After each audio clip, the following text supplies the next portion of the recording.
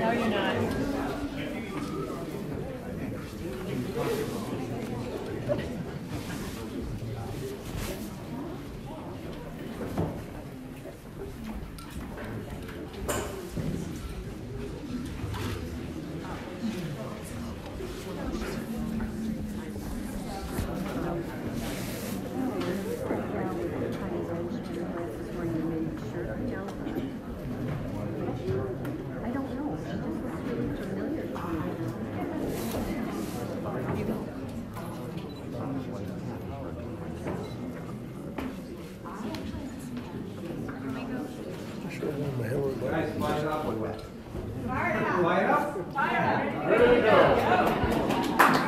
By one invocation, gonna play it. Keep quiet, the Democrats. Well, they hate. Okay, good. Eric's running. Eric Corbett's running. He's been in forever. Every year. Thank you guys all for coming out. I'm Eric Corbett, the chairman of the County Democrats here in Carroll County.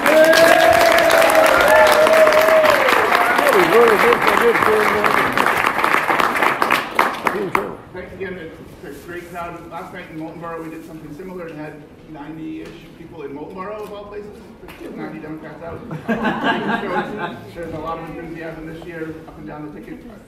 I believe, and someone may know the history better, I believe this is the first year we've ever had contested primaries for House seats in Carroll County. Typically, we struggle to find one candidate for every seat. We've got 2 contested primaries this year in our local House races. I wanted to point out and introduce quickly some of our House candidates that are here tonight. So up from District 1, Bartlett Jackson, and our application is Anita Bartlett. I'm also running that race too, so that's one of our contested races. That Moultonborough is the other one, but in Conway, Chatham, and Eaton, we've got, I know Tom Bucco is here somewhere.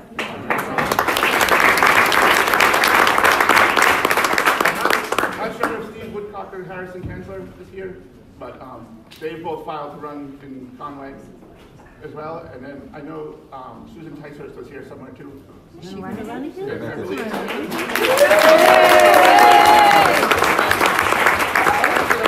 Alongside Jerry Knert here.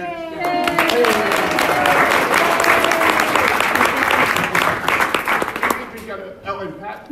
Is Pat Postel here? Your husband's here. Her husband, she's manning a table at the moment. District 5 is here. She's over in the other room. Pat's running down to Austin. We've got a great slate of candidates. Contested primaries, and this primary is going to make the press cover us all summer. So I think we're in good shape going into the fall, and we're going to be asking a lot of you to come knock on doors and make some phone calls for us. I hope you can help us out and help out all these guys as well. And, thanks again for coming out tonight. Okay. Yeah.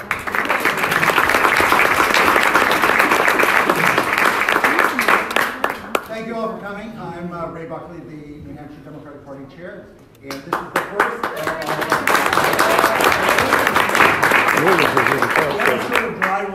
dry run in Portsmouth about a month or so ago.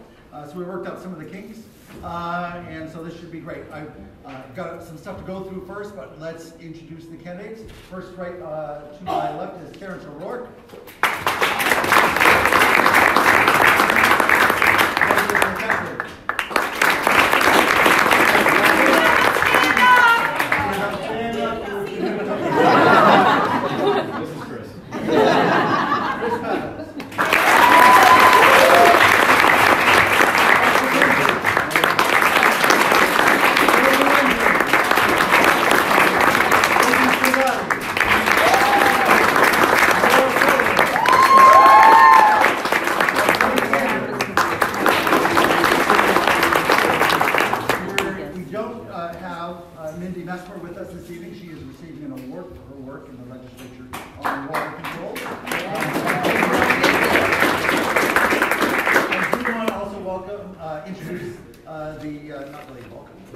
Introduce the state party staff, Amy Kennedy, our executive director.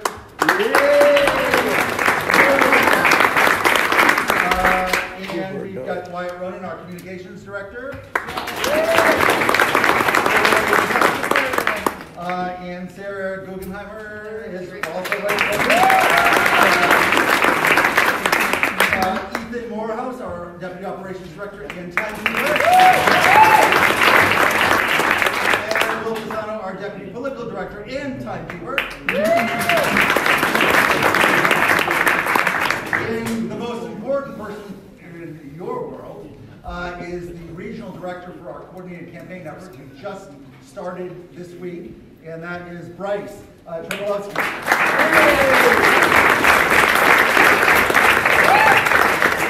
I know at the end you're going to all rush and tell him what the most important thing for him to do to help you in Carroll County, but he's in my car, and I'd like to get back to Manchester before 2 in the morning. So he will gladly write his email address out to you and give it to you, and you can have a wonderful meetup later on and have a great in-depth conversation. So thank you for coming. Everyone should have received a note card. Is there anyone who wanted to write out a question that forgot or still has it in their hand or just realized suddenly that they do want to ask a question after all? Do you have a card? I don't. You don't. Okay. Amy Kennedy will take care of you. The order was by draw just a few moments ago. I don't know if you saw the Russian people up in front of here. The timekeepers have something a little different than what we had in Portsmouth because I would start saying thank you and it sounded like I was interrupting. So instead, we got something much nicer. We have a bell that will, Ethan will clang very loudly when you go over your phone. Isn't that better than me saying thank you? Yes. So we're going to start with opening statements of 3 minutes, starting with Aaron all the way to Levy. Then we are going, once they're done, we're going to start with questions. And we'll start, Declan will get the first question and we'll rotate back. And they'll have 2 minutes to answer each question. Now, other candidates can also opt to answer that question as well. While I thought I was really clear before Portsmouth, it was very clear that I was not clear. But what the point is that this is built for supreme fairness, that everyone's going to have the exact amount of time. So if you're quick with the draw and you want to answer everyone's question, that means you're going to get less questions at the end. Because everyone's just to have the same exact amount of time at the microphone. So it doesn't matter how aggressive or how non-aggressive you are, you're all going to be speaking the exact amount of time. So each person will have up to 2 minutes as well. Mr. Chairman, are we going to have an invocation and a pledge by one of our veterans for this? Well, I still got lots of stuff to talk about. Well, we don't need to talk about it. We need to start. Well, I think you would like to know how it works. So Amy and Sarah are going to be keeping a notepad. I would encourage the candidates to also maybe do a little hashtag on a little piece of paper in front of them so that they also monitor it, because I know some of them did not realize that they had talked a lot. And so at the end, when they were not allowed to speak anymore, they were upset. So I would recommend, if you have a piece of paper in your wallet, your pocket, and just do a little hashtag so you can also keep track of that. So the closing will start with Levy and work way back, and that will be at 8 o'clock with 2 minutes each. And we should, as I said, end at the same amount of time for the closing. And this is really designed because there are so often you go to these sorts of debates.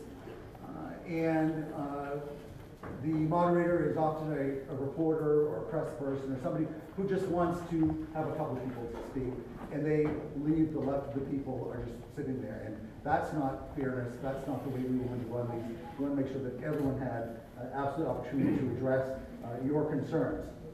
I do want to say before we do the pledge that on Sunday, I don't know if you all saw, the CBS analysis about who's going to win control of the U.S. Congress. Anyone see that? No. Well, their prediction was that we were going to win the majority by 1 vote, 1 seat, this seat. So the point of even bringing that up is yay, we can win the majority, yay, we can win this. But, folks, we only have 8 weeks between the primary and the general election. And if you all get on your Facebook pages and your Twitter accounts and start thinking the best way you can help your candidate is to rip the living stuffing out of somebody else, you're only creating bad luck. And I have been around long enough where we have lost major races by a very less than 1%. Because there was bad blood from that short primary. We don't have election years like having a primary in June or in March or some of these other states. So it is critically important that you all understand that saying something positive about your candidate and horrible about Republican candidates is really the best.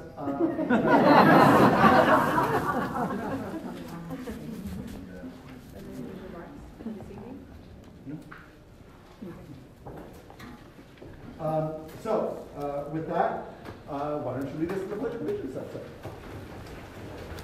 Here you go. I pledge allegiance to the flag of the United States of America and to the republic for which it stands, one nation, under God, indivisible, with liberty and justice for all. So with that, we'll start the opening statement with Terrence. You have 3 minutes. Hello, I'm Terrence O'Rourke. With the exception of President Obama's 2 victories, for the most part, the last decade has been a disaster electorally for Democrats, both here at home and nationally. So we need to ask ourselves, what is the Democratic Party? What does our party stand for? History tells us plainly that the Democratic Party was formed almost 200 years ago to act as a counterbalance on behalf of the people against the power of concentrated wealth. In particular, the party was formed to push back against the unchecked power of big banks, corporations, and special interests. The party carried that idea forward by passing the progressive income tax under Woodrow Wilson, passing banking regulations after the Great Depression, including Glass-Steagall, and in fact, FDR's first fireside chat was about banking regulation. The party went on to champion and deliver Social Security, the minimum wage, Medicare, Medicaid, and the Great Society. However, following the disaster of Vietnam, the party found itself largely shut out of presidential politics. That caused an unfortunate power vacuum, and into that vacuum walked the Rockefeller Republicans and the limousine liberals freshly booted from their own party. They shifted the Democratic Party away from its populist roots and into the arms of Wall Street and big money. The Democratic Party began to mix social liberalism with laissez-faire capitalism. In doing so, the party had moderate success at the presidential level, but began to be wiped out as a force at the state level and in congressional elections. Why? Because everyday people have no idea what this party stands for. But they instinctively know that it doesn't stand for them and it doesn't care about them. How do we change this? By actually being Democrats. This means electing candidates that believe in truly universal, not-for-profit health care as a guaranteed right of citizenship, that believe in protecting your pocketbooks and your jobs from the insatiable greed of Wall Street, that believe that products that are made by slave laborers overseas should not be sold in American markets, that believe that we can rebuild our infrastructure and our manufacturing base to recreate and reclaim the lost middle class, that believe in ending endless wars abroad and being true peacemakers, and that believe, as Bobby Kennedy said, that government belongs where evil needs an adversary and there are people in distress. I am such a candidate. I ask you to join me in reclaiming our party's historic populist mantle. We must ring out a clarion call to the people and ask them to rejoin us in our endless struggle against the power of unfettered capital. If we do that, we will win, and we will change the world for the better. Thank you.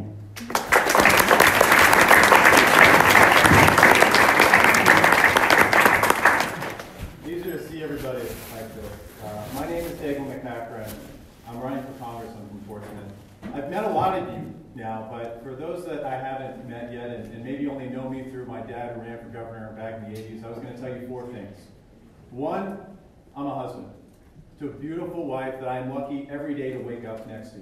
But one day I woke up August 4th, 2014, and she told me she couldn't feel her arms or her legs. And we found out just how sharp the sharp end of the healthcare system is, even when you have good insurance. We were lucky to get by because we had a credit card and family to take us back in. That's not something that anybody in this country deserves. Number two, I'm a father, and I'm really proud to be a dad, and I'm really excited about the future of my almost 2-year-old daughter she has in front of us. What I am not excited about is having a conversation in 3 years when she starts elementary school in the same elementary school that I went to about where to hide in case of an active shooter. And I know a kindergarten teacher is going to do her or his best job to make that fun for her, but that breaks my heart. Number three, I work in technology. And what that means is I work at a tech company, and I started a business with my wife to help small businesses in the Seacoast. And what that allows me to see is a bit of the future. What we're going to lose with automation and what we're going to gain. And it's a problem that we're not talking about here that we need to start addressing, because the jobs that we think we're going to have aren't going to be there, and some of the jobs that we're not talking about need to be focused on again. And finally, fourth, I believe I am the best candidate to represent us in the general election because I am talking about the future. I am talking about what we all deserve. And if you believe, like I believe, that getting sick in this country shouldn't make you go bankrupt, then I'd ask you to join this campaign. And if you believe, like I believe, that our children should be taught about coding and engineering and how to build things instead of where to hide in case of an active shooter, then I'd ask you to join this campaign. And if you believe, like I believe, that our future, we have to be able to work in it, that we can't let automation take everything away, that we have to send leaders down to Washington that understand technology, the benefits and the drawbacks, then I'd ask you to join this campaign. And if you believe in that future, lend our campaign your voice. Because it's only by taking our voices together, bringing them and rising them up, that we're going to build a future that we all deserve. Thank you very much. I'm looking forward to your questions. And again, my name is Daigle McCachran. I know it's tough to learn and pronounce.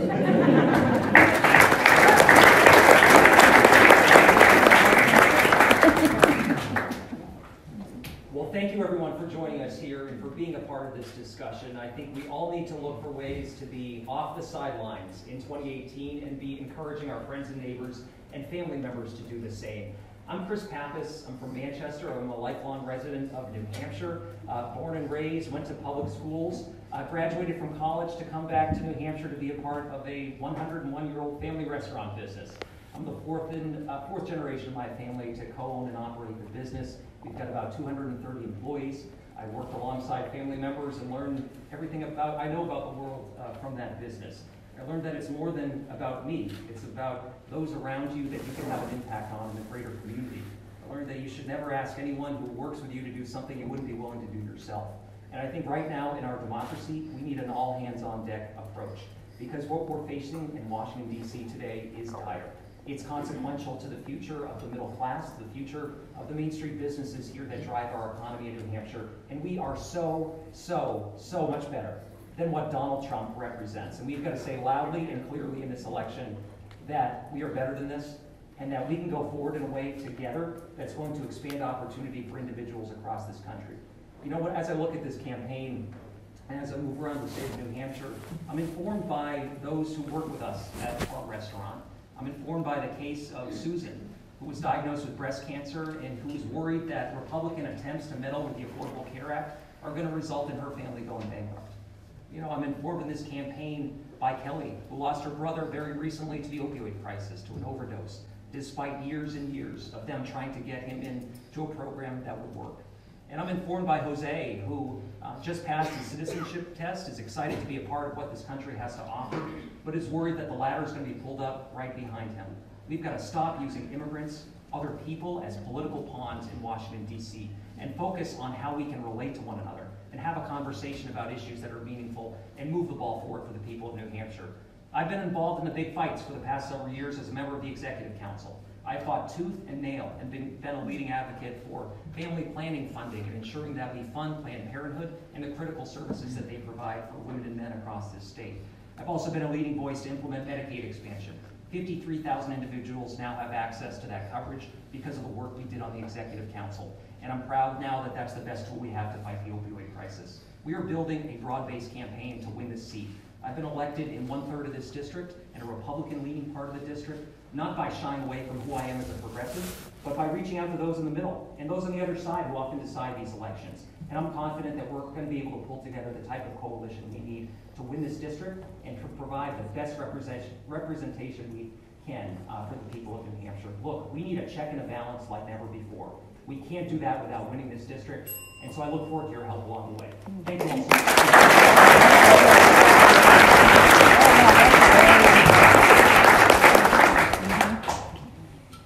I'm Mark McKenzie. I'm known for a couple of things in the state of New Hampshire. One is I was a firefighter for 27 years in the city of Manchester. And the other thing, I've been known as a labor leader and a leader of the progressive movement for a number of years in the state. I took the field 44 years ago, and I haven't got off the field the past 44 years. I have been fighting for working families in the state, at the bargaining table, at the state level, in the legislature, at the federal level, fighting on behalf of workers and working families. I have been fighting for health care for 40 years. I was the first person in the AFL-CIO to go for single-payer health care. I have been standing shoulder to shoulder with immigrant workers in this state and around the country defending the rights of immigrant workers. I am tired of seeing people treated, mistreated, and what's going on in our country today, locking children up, tearing them apart from their families, is absolutely wrong. I'm against the war. I've been against the Afghanistan war. 17 years we've been in the Afghanistan war. The cost of that war is ripping us apart. It's stealing our future. We shouldn't be there. Bring people home and bring them back and bring our families and unite our families again. I have been standing up and fighting for the rights of women all of my adult life. I've been standing up and fighting for those people whose gender has always been an issue in our state. I work with the transgender community. I work with the gay community and the lesbian community. I have worked with them all and fought for legislation so that they have the opportunity to live the way they want to live and to love who they want to love and to marry who they want to marry. That's what America is all about. I will never stop fighting for the rights of working families in this state. I am the strongest advocate. I've been in the progressive movement from the day that I signed my union card 44 years ago, and I've been at the forefront of leading and fighting and working with the progressive effort in this state of New Hampshire. I will continue to do that. I'm the most experienced person with the longest record of fighting the power in our country, and I'll do it for you in Washington as I've done it for hundreds and hundreds of people in the state of New Hampshire. Thank you.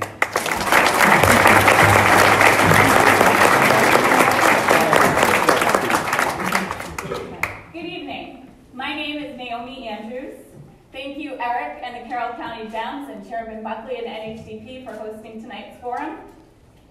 Granny D always said, democracy is not something we have, it's something we do.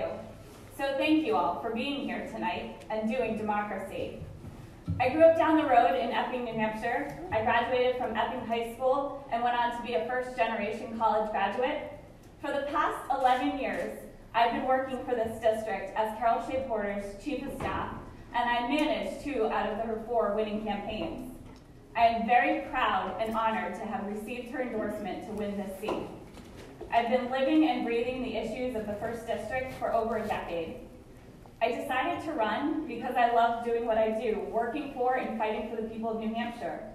And I believe the voters in this district want someone in Congress who gets it, who knows what it's like and will work every day for them and their families.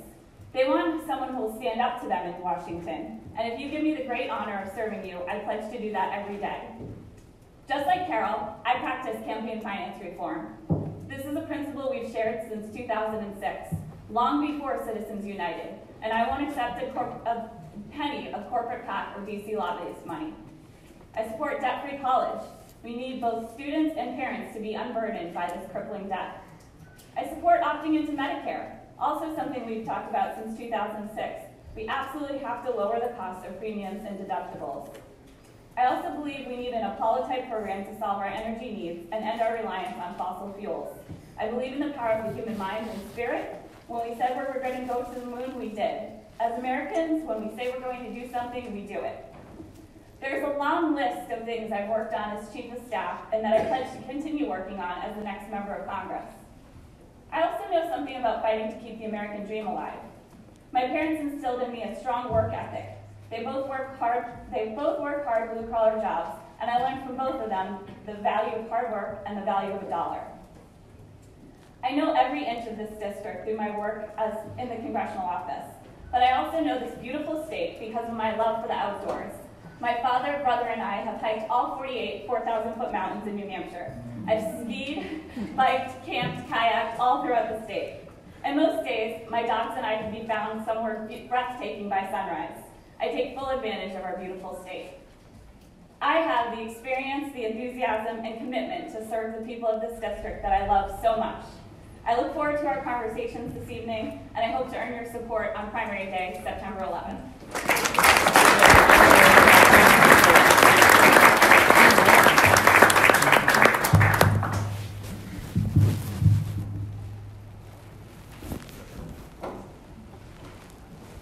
I'm Lincoln Soldati.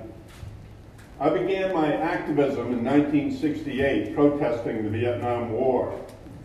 In 1969, I was drafted and continued to speak out while serving for the U.S. Army. I've opposed every war since. In early 2016, I went to the West Bank to mentor Palestinian public defenders.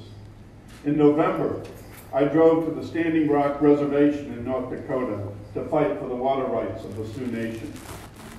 I served 9 terms, that's 18 years as Stratford County Attorney, 8 years on the Somersworth School Board. I was elected to the Charter Commission, and as the mayor of Somersworth, the city my grandfather emigrated to from Italy. And that's more elections won than all other candidates combined. New Hampshire has been my home my entire life, and I've never needed to conduct a poll to know what issues are important to me, my community, or my district. Because I've been listening to the people of this district for over 25 years as an elected official, and for decades more as a neighbor and a professional serving my community. I've been a trial lawyer for nearly 40 years, and I've taken on systemic change. I helped transform the way the system treated survivors of sexual assault and child abuse by creating a victim assistance program that ended subjecting victims to multiple interviews, curbed the practice of using prior sexual history to embarrass victims, and halted the humiliation of charging victims for the cost of their rape kit examinations. The protocol we developed is now a statewide standard. I was the only prosecutor to testify for the repeal of New Hampshire's death penalty. I've never made a decision as an elected official based on political expediency, and I don't intend to start now. As a prosecutor and defense attorney, I've experienced issues from both sides. I know when to compromise and when you must fight for your principles. There are many issues of importance. My priorities are climate change, income inequality, and our broken healthcare system. Single-payer Medicare for all is the only sensible, achievable solution. I intend to make it a national priority. But don't let anyone tell you it's not doable. It's the only thing that is. But we can only do this if we work together. To make this a reality, I need your support and your vote. If you want real change, I'm here to be your voice in Washington. Thank you very much. My name is Lincoln Soldati, and I'm running for Congress.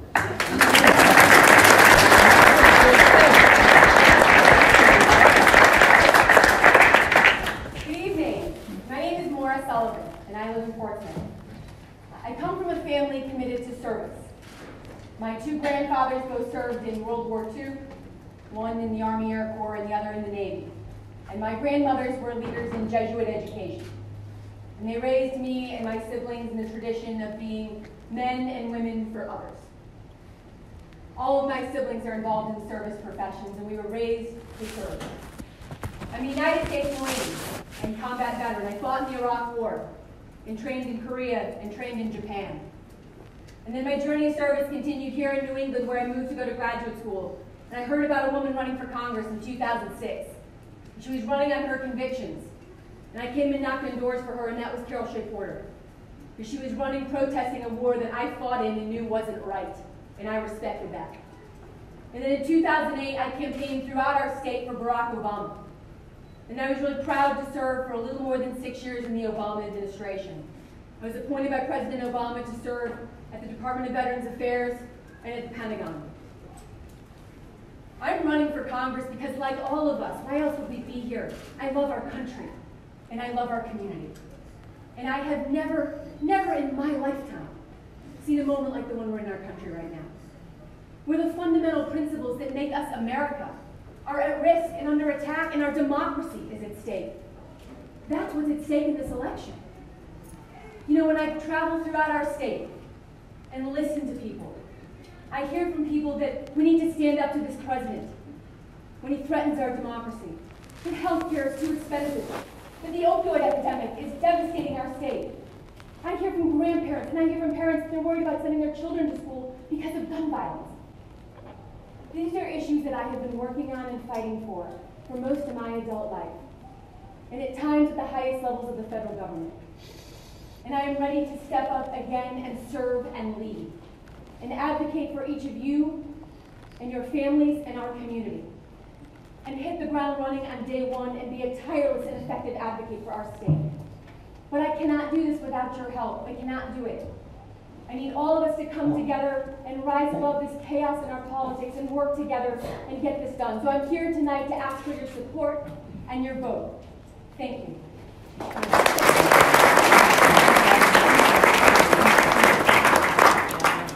Well, let me thank everybody for coming. It's such a beautiful day to be inside. I really, really appreciate it.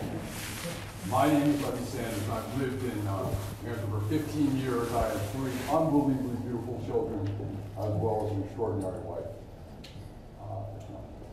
This election is really, as so many people have articulated, is so extraordinarily important. We have a real opportunity in 2018 to take back the House, as well as defeat a pathological liar in Donald Trump. Donald Trump couldn't find the truth, even if he was armed with a GPS. But it's not enough for us to take on Donald Trump and attack Donald Trump. We need, as Democrats, talk about why folks should vote for us. I respectfully disagree with somebody who indicated that we need to take on the Republicans right now. No. We need to bring folks together, whether Democrat or Republican or undeclared voters. That is absolutely essential. We have a situation that regardless of who wins the primary, they have to win the general. That means that we need to talk about the issue of guns. And why is it that so many people have profound levels of anxiety regarding gun issues? We have to reach out to folks that are, oh my goodness, that's right, Donald Trump supporters. We have to start sweating, we have to get nervous, and we have to reach out to these folks, because these folks are in our community and they vote. It is essential, ultimately, that we have a Medicare for all healthcare system that guarantees health care to every man, woman, and child without out-of-pocket expenses. Some of these folks here do not believe in a Medicare for all healthcare system. I think that's absolutely outrageous. Anybody who doesn't believe in a Medicare for all healthcare system should not be running for Congress. The stakes are just too high. I just talked to an unbelievable woman, 25 years old. I don't go very much to Walmart. One time when I do go to Walmart, I talked, she's so anxious about going to the doctor because she's terrified ultimately what that's going to entail. That if she goes there, that she's going to have an extraordinarily high deductible, co-payment, premium, and she's going to be, she's not going to be able to afford it. Another issue I want to talk about is tuition-free public colleges and universities. As everybody knows, University of New Hampshire is $40,000 to go there. I talked to so many people who just say, Levy, why should I even go to college? I'm going to be deeply in debt. So we need to have that. But in addition, we need to have it in terms of at 3% in terms of what folks are paying back in terms of their college loans. I only have a few more minutes, I know it's me, but for the paid equity for women, women on average make 79 cents to the dollar. We are in 2018. It is simply obscene. So I'm happy to talk to you guys, but those are the fundamental issues which I think is just so critical and important. Thank you very much. I know I started off the forum by apologizing for maybe not being able to be here. We were handed a copy of her press release that she sent out a little while ago. So she is honored tonight to be receiving the Environmental Champion Award from the Aquarian Water Company. And this award puts focus on the need to protect public health and safeguard drinking water. And she also is attending a meeting of the Coakley Landfill Superfund dump that is in her legislative district. And it's important that we continue to keep our work together to push back against the Trump administration's blatant attacks on the environment. We must remain focused on conservation, restoration, and stewardship of our natural resources. For those of you who came tonight to find out where I stand on the issues, I can assure you that I am committed to Campaign Finance Forum. We will not take 1 cent from PACs. Financial citizens are my special interest, and my campaign is walking the walk, not just talking the talk. She supports $15 minimum wage or higher, single-payer Medicare for all, free education for preschool to grade 16.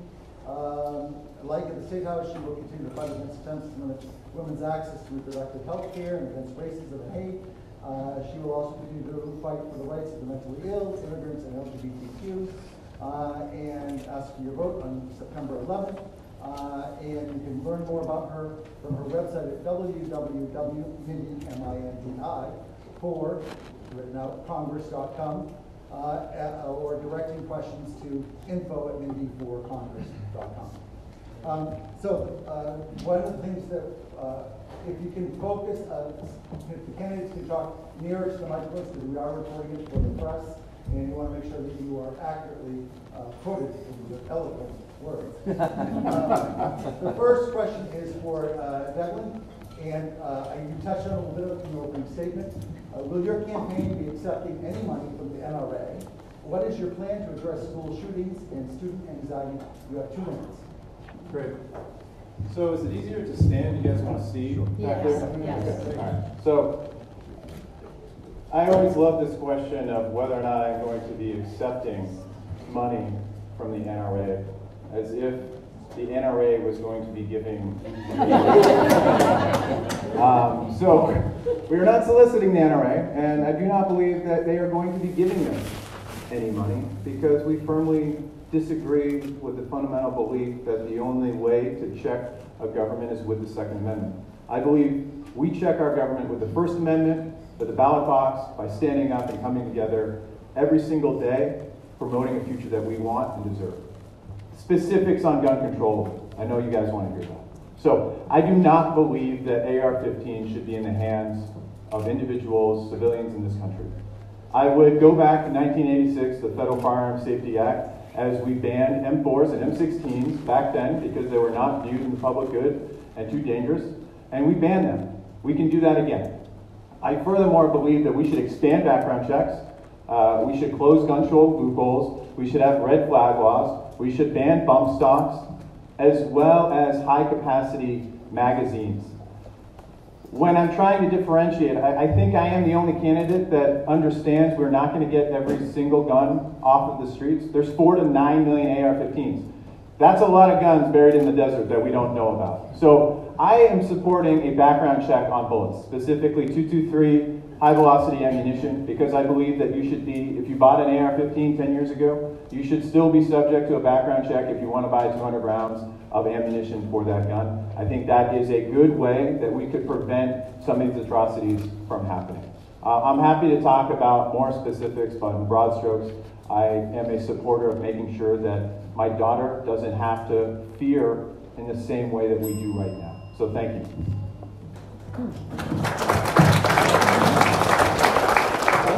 So, as I said at the beginning, just to reiterate, the candidates can choose to address another person's question, but it comes against their total time. Chris. Thank you. You know, the proudest grade I received was when I received my F from the NRA back when I was in the legislature. Wore that with a badge of honor.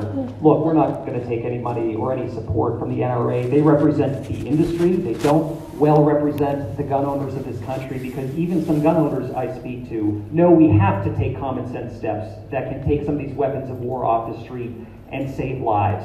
I'm committed to supporting the assault weapons ban, reinstituting it, ensuring that we don't have weapons like the AR-15 floating around on our streets.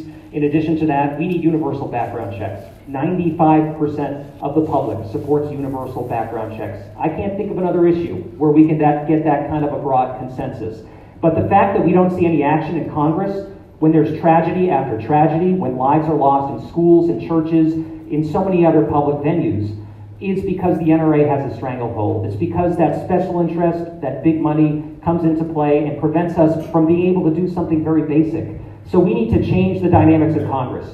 We need a Democratic majority so that these ideas can come forward for a vote. And I also support ensuring that we ban high-capacity magazines and bump stocks and some of the other devices that have taken an act of violence and turned it into an act of mass slaughter. Look, this is very basic. As elected officials, we should be promoting and protecting public safety.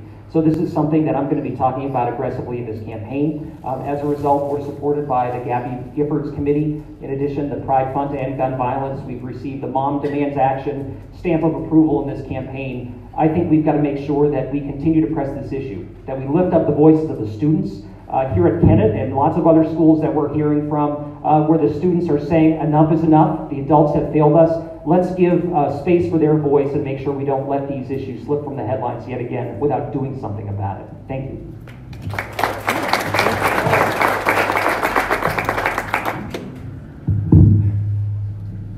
Can you hear me okay? You know, as a person who served in the military, I go to bed pretty early and I get up pretty early in the morning. Still stayed with me after all these years. And I'll tell you, not that long ago, one of our house parties, a 10-year-old girl, was on the seacoast, came up to me and said she was worried about going to school because of gun violence.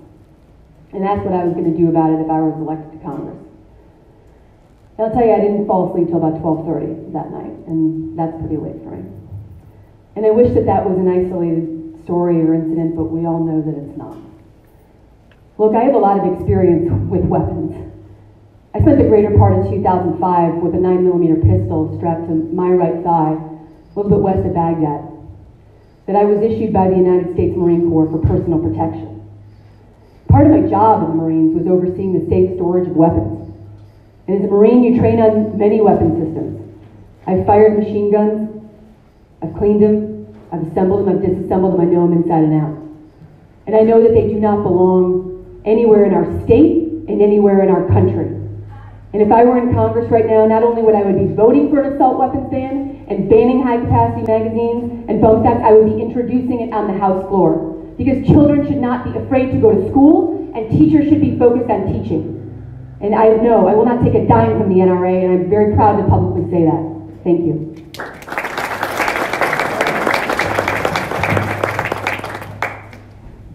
Thank you. Just a word on universal background checks. We know that there is support for them. We know right now that it's not fair. If you went to the airport tomorrow and they said only 1 out of 4 of you in line have to go through TSA screening, you would say that's not fair. Well, that's currently how our background system works. We need to close the loopholes and have a universal background system. Magazine capacity. I have friends and family who are hunters, and some of them rely on that venison to get them through the winter. But those friends that are hunters have said to me, if I can't shoot a deer in 10 rounds, probably shouldn't be out there. So we can limit magazine capacity. Our office, we served on the Gun Violence Prevention Task Force. I would join that on day 1 and introduce any legislation for common sense gun violence reform. But the NRA is too powerful, and we do need a Democratic majority. Speaker Ryan has been terrible on this issue. Do you guys remember when the Dems staged a sit-in on the House floor? Do you know that all they wanted was a vote so that terrorists who are currently barred from flying could be prevented from buying a gun? And instead of allowing for a vote to happen, Speaker Ryan threatened sanctions on the House Democrats. So we know that we need change in Washington, and that this is an issue very important to me, and I will fight hard for it. Thank you.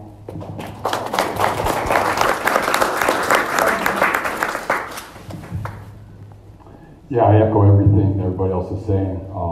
Having 3 children, we talk about this issue, and man, wow, the anxiety these children are under in 2018 is just quite remarkable. The fear of having to go to school, figuring out where exactly you're going to hide under your desk, in a closet, what have you. Even the teachers want to teach. This is a huge issue. The problem, ultimately, though, that none of these folks are talking about is that we need to reach out to law-abiding gun owners. 95% of these folks believe in a background check. The NRA is 5 million people. That's it, 5 million. But they have been able to take this issue because the Democratic Party has not done a good job about reaching out to low-income, working-class folks who basically are very, very anxious, extraordinarily anxious. Barack Obama, who I've talked to on a couple of occasions, talked about the issue that Republicans and conservatives cling to their guns and to their religion. He's absolutely right. This is misconstrued. But the reality is, for so many folks, they are at their wits' end. They're losing their jobs. We need a $15 minimum wage. They can't afford to pay for college. We can go on and on. But the fundamental question we need to do and have a talk that people are very anxious. They're losing their rights. And we need to address this issue. So I hope, when we talk about this issue, that we reach out to everyone on this issue, because it's a very, very complicated issue. Thank you very much. Thank you.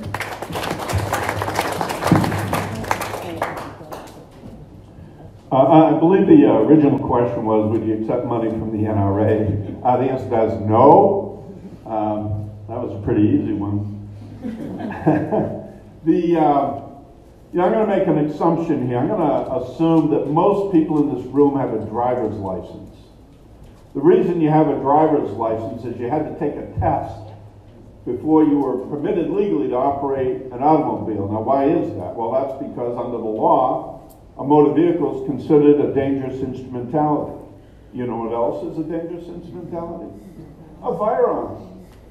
So why wouldn't it be just as reasonable to ask that before somebody can purchase or own a firearm, that they demonstrate the ability to operate that firearm correctly, to store it safely, etc. There's nothing unreasonable about that. There's nothing in the Constitution that prevents that. You all are okay with getting your driver's license. That's not an unreasonable request. Like a few others on this panel, I have received a distinction from the Moms group for demand action. I also would call for universal background checks. I'd ask for a waiting period as well. That would save a lot of people who are committing suicides with guns. When I got married, we had to have a waiting period. So I don't think that's unreasonable either. So, we had to wait a week, I'm telling you. I also think we ought to outlaw large capacity magazines. There's really nothing special about that. And we have, in the past, outlawed assault weapons, had assault weapons banned. Nobody seemed to suffer terribly from that. So there are a lot of reasonable things we could do. And I think the time is right. How do we know that? Florida. Thank you.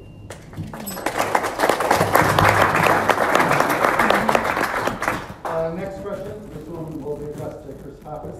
What will you do as a member of Congress to address racial and other discrimination?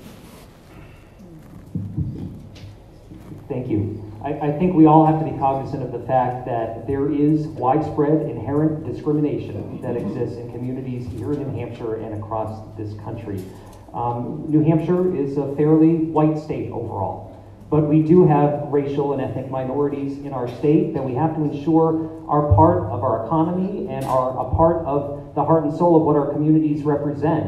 In the Manchester area, I've worked closely with the refugee community, with the New American community that is bringing a new dynamic and a new dimension to what our city and our state is all about. And I'm glad that they're here. We employ many New Americans at my restaurant in Manchester, and I've gotten to know the larger communities, whether it's the Nepali community, whether it's the Salvadoran community, you name it. And I think that we need an elected official that's going to stand up for these individuals as their status is questioned by the Trump administration, and as the divider-in-chief that is in the White House seeks to pit groups of Americans against one another. We also have to ensure that the laws respect each and every person. As someone who would become the first LGBT member of our delegation in Congress, I know that we have a ways to go to ensuring that everyone is protected under the law, and that's why we need to make sure we add the LGBTQ community to our anti-discrimination laws nationally, and ensuring that people aren't discriminated against in housing, employment, and public accommodations. But I think that this country does best when we stick to our values, where everyone is included, and where we bring more people in from the margins into what this country is all about. We all win. So that goes for economically as well as socially, and I think we have a ways to go, even in the state of New Hampshire, to make sure more people are included, respected, and that we look out for the dignity of each and every person.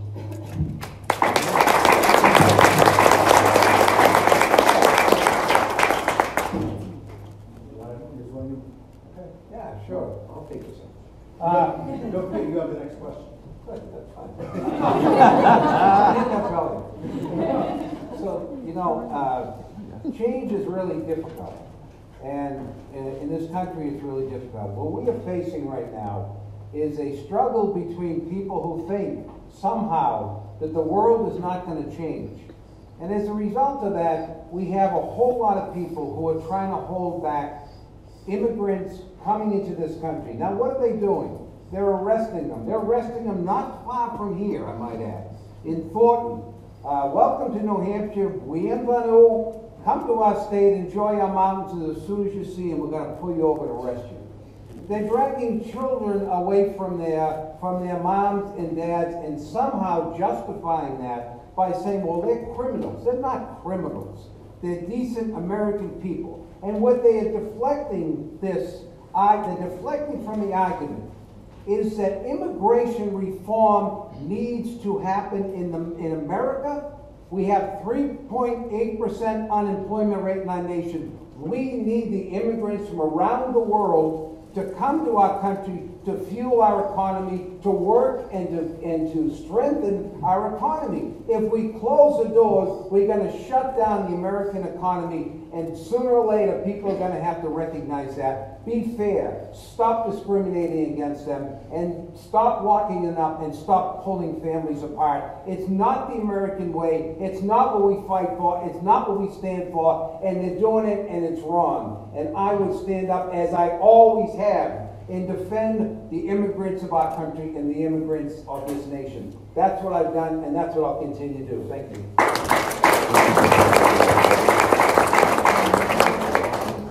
I believe the question was, what would you do for race relations? One of the first things I would do is reauthorize the Voting Rights Act that has been stripped by the Supreme Court in recent years.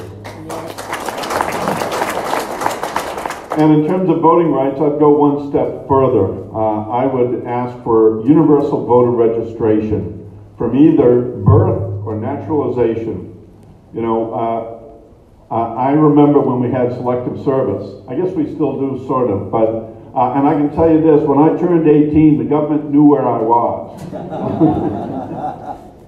So if we had universal registration, when you turn 18, you get a little notice that says, by the way, you're registered to vote. Get down to your town clerk and give them your address. Everybody in this country should be registered to vote. The only reason to work for voter suppression, which we see a great deal of, not only in this state but across this nation, is because you have bankrupt ideas, because you don't believe the majority of people would support your ideas. And that's why Democrats need to support universal voter registration. That's the first thing I would do with respect to voter issues. Thank you.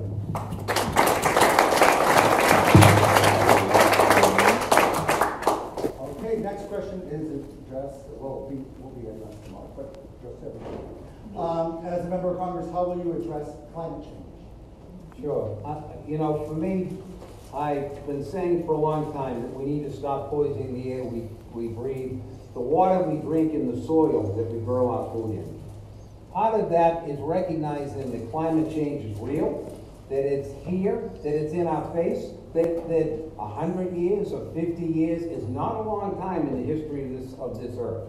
So we need to address the fact and stipulate to the fact that the world is changing, the weather is changing, we're poisoning everything around us in this world. Start the process of weaning ourselves off of fossil fuels by 2050 and put in place a carbon tax to disincentivize the oil industry, expand thermal and wind and solar energy, and build it in a way that does not leave the workers of this country behind, which is a collision that happens over and over again between the environmentalists and those people who are trying to work each and every day.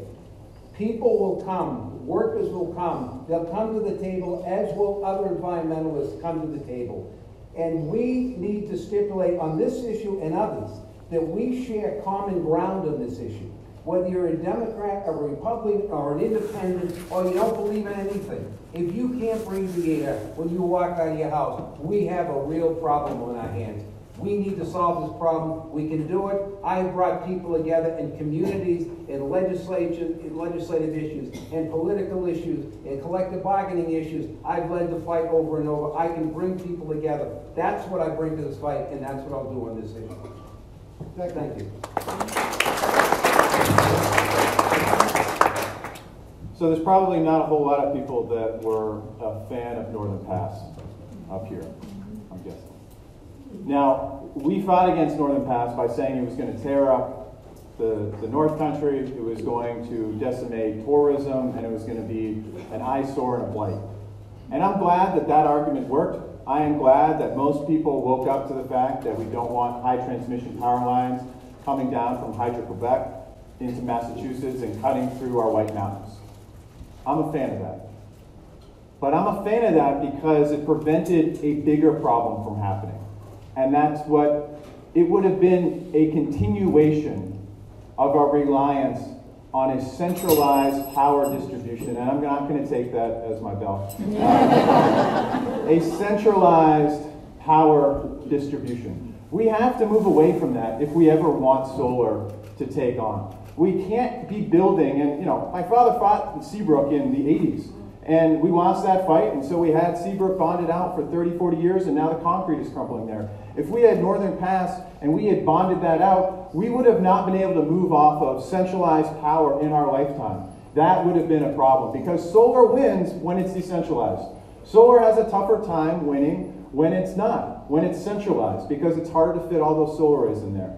To that point, I also support a carbon tax, because I don't think we do what we ought to do. We do what we need to do. And if you look in the last 40 years of looking to try to figure out what modulates human behavior when it comes to electricity demand and usage, the only thing that correlates is the electric bill. We have more and more lights in our house than we've ever had before. As efficiency has gone up, usage has remained the same because we put more in there. We need to start thinking about this and all the externalities, the death that this causes, the pollution to our planet, everything that we can be wrapping into a carbon tax. Thank you.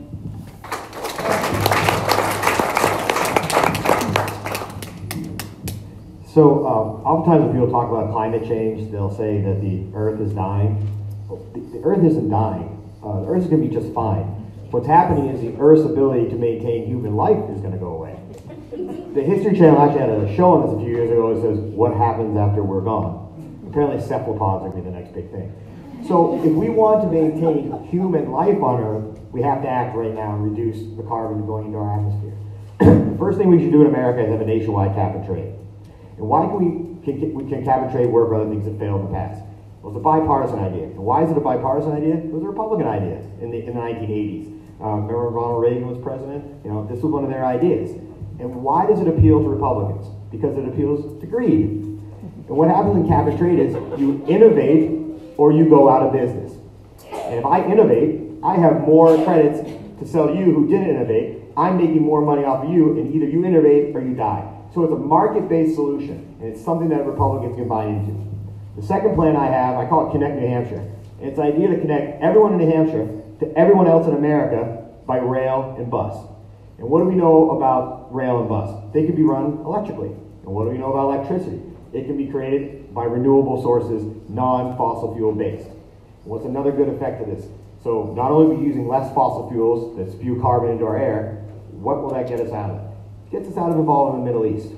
And if the Middle East, they didn't have oil there, do you think anyone would care, frankly?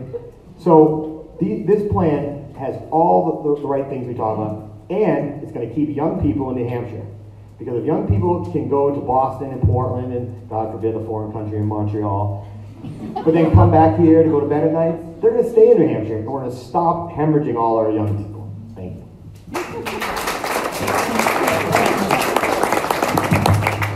First, let me make it very, very clear. I'm 100% against the NRA, just so you understand this. There's no debate here, okay? And I will give all that money back. Second issue, let me talk about the issue of voter very quick. I'm going to move on this issue. There's been 1 billion votes that are counted, 31 cases of voter fraud. Yet the Republican Party, particularly the Republican in terms of party, in terms of New Hampshire, thinks it's a major issue. So that's the first thing to understand. Obviously, one issue of voter fraud is too many, but it's not an issue. But in terms of climate change, I think we all understand in this room that climate change is caused by human activity. I think we're all in agreement with that, right? Yet Donald Trump believes that it's been concocted by the Hollywood elite. That is correct. And about 35% of America believe that. The reality, as you know, is 99.7% of scientists say that we have a very, very serious problem. And it's called climate change. The other 0.3% are actually paid off by the Republican Party. You believe 100% of the people understand what's going on. But the fundamental question we have to ask ourselves is, why is it that we're not doing a good job about reaching out to low-income, working-class folks, people of color on these issues? Because it affects these folks at every day, but we're not doing a good job. It's very important to understand what's going on in other countries or whatever, but we have to tap into what's going on here in America to get people to understand what's happening. What I would suggest, 2 things. Number one, ultimately, we need to talk to the media. We say, unacceptable. You need to start talking about this, you need to talk about it at a very serious level. And secondly, we need to have our own channel. We have to have a channel directly about the environment. So instead of rooting for the New England Patriots, which I'm a big fan of, major issue we need to talk about is the issue of the environment and stand up for all the folks that are getting destroyed in terms of the environment, even in Portsmouth in terms of the problems with water and Superfund states that are having serious and significant effect, folks all over New Hampshire. Thank you very much. Thank you.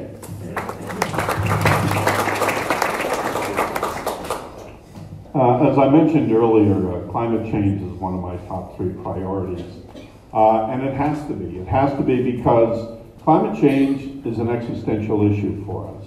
What does that mean? That means that it threatens our existence. You can't ignore a problem that threatens our existence. You know, but with some asteroid we could see in the sky coming toward it, we'd set our hair on fire. We'd all want to do everything we could to stop it. Well, we do have an asteroid. It's just we can't see it. And the biggest problem, at least for me, is that this isn't going to matter much to me. But it won't. You know, I'll be gone. The fact of the matter is, it will affect my children and, more importantly, my grandchildren. You know, I didn't understand the issue about grandchildren. Okay, I didn't. You know, people would say, "Oh, I show you my picture of my grandchildren." I'm like, "Oh yeah, I can't wait to see that." And then something happened. I had grandchildren, and I found it's the best thing in life. But that's really one of the reasons I'm in this. It's because this is about my grandchildren's life, the world they're going to inherit.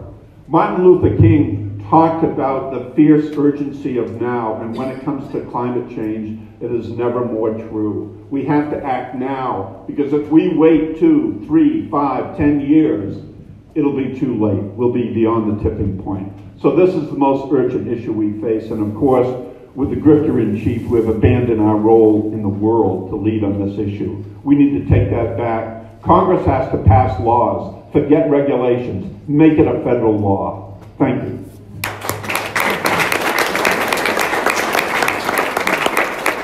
It is. It's the #1 issue on this very small planet of ours. Water levels are rising, weather is chaotic, pollinators are in danger, and frankly, so are we. I mentioned we need an Apollo-type program to solve our energy needs.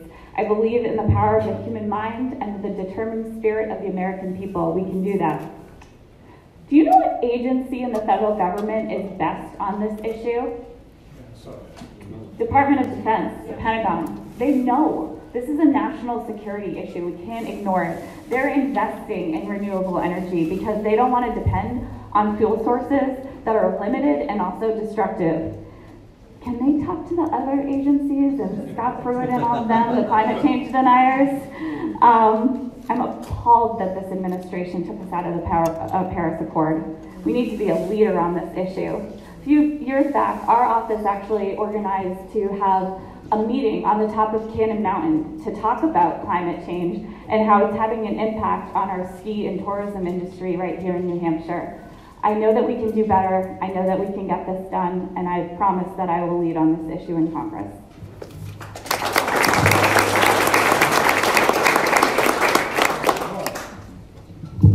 Well, first and foremost, I think everyone here sort of said this, but climate change is real. The risk is sort of stating the obvious. I was appalled to see that this president removed climate change as a threat to national security when he released his national security strategy last December. I was proud to work in the Obama administration that got the Paris deal done. I was really proud to work directly for the Secretary of the Navy, introducing biofuels to our fleets of Navy ships around the world. Right now, 12% of the Navy's energy is on renewables. We've got a long way to go, but it was a really good start. Look, we have abandoned our role as a leader in the world on this issue. A couple things I would specifically be focused on. First, we need to make sure we don't withdraw from the Paris Accord. I mean, pretty much every other country on the planet is in this deal, and we've chosen to withdraw from it. Second, we need to incentivize a clean economy. We need to protect our coast from offshore drilling, and we need to reinstate climate change as a threat to national security because it is. And that's what I would be focused on as your member of Congress. Thank you.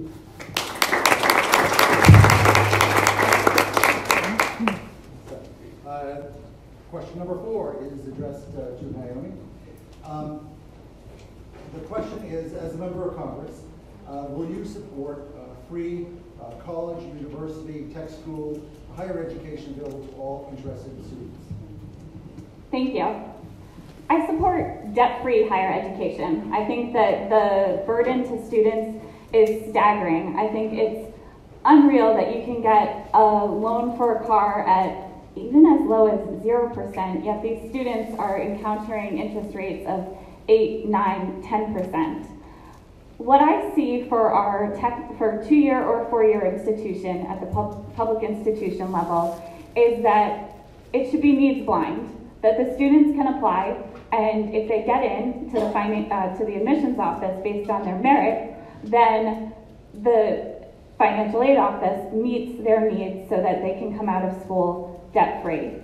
You know, when Carol went to school at UNH, she worked at the Davison Rubber Factory in Dover, and she was able to make enough to pay her tuition each semester. I worked, when I was in college, I worked 2 summer jobs, 80 hours a week. I did work study.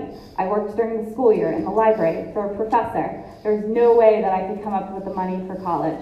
We know that the costs are out of control, and I think the best way to move forward is to have debt-free public institutions for our next generation. We know that education is quite simply the key to prosperity, and I believe we can get it done. Thank you.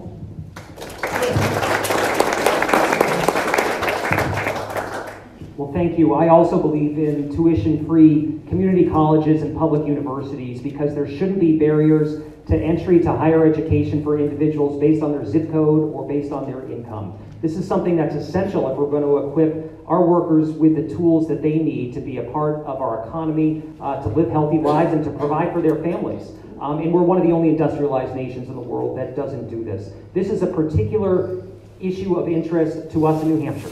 Our biggest export is our well-skilled, highly talented high school students who are going off to college in other states, and it's because we price them out of a higher education here in New Hampshire. 60% of our high school grads leave the state of New Hampshire, many of whom never to come back after college. That's something we've got to get right. You can't drive up Route 16 without seeing help wanted signs on about each and every business. I've talked with a few of them today, business owners who aren't concerned particularly about their level of taxes or the level of regulation that they face as a local business. It's all about where are the young workers going to come from. I have an aging workforce. Within the next 10 years, 25% of our workforce in New Hampshire is going to be of retirement age. So we have a ticking demographic time bomb that we have got to face head on. And it's going to take not just the federal government coming in to solve this, it's got to take the state of New Hampshire standing up and stepping up to the plate, because we provide the least amount of support for our public universities of any state in the country. That is not a good distinction for New Hampshire, and we're not going to be able to solve that crisis if we don't do something about it. I also think that we need to make sure that we invest in apprenticeship programs and job training programs and work on the partnerships with our community colleges and universities to get people right into the workforce. And we also have to encourage individuals to go into the trades. You know, there are a number of sectors that aren't well represented in New Hampshire right now in terms of students who are learning and coming up through the ranks. Nursing, high tech, the trades. We need to make sure that we have a full and robust economy, and that involves making sure we don't price people out of higher education. Thank you.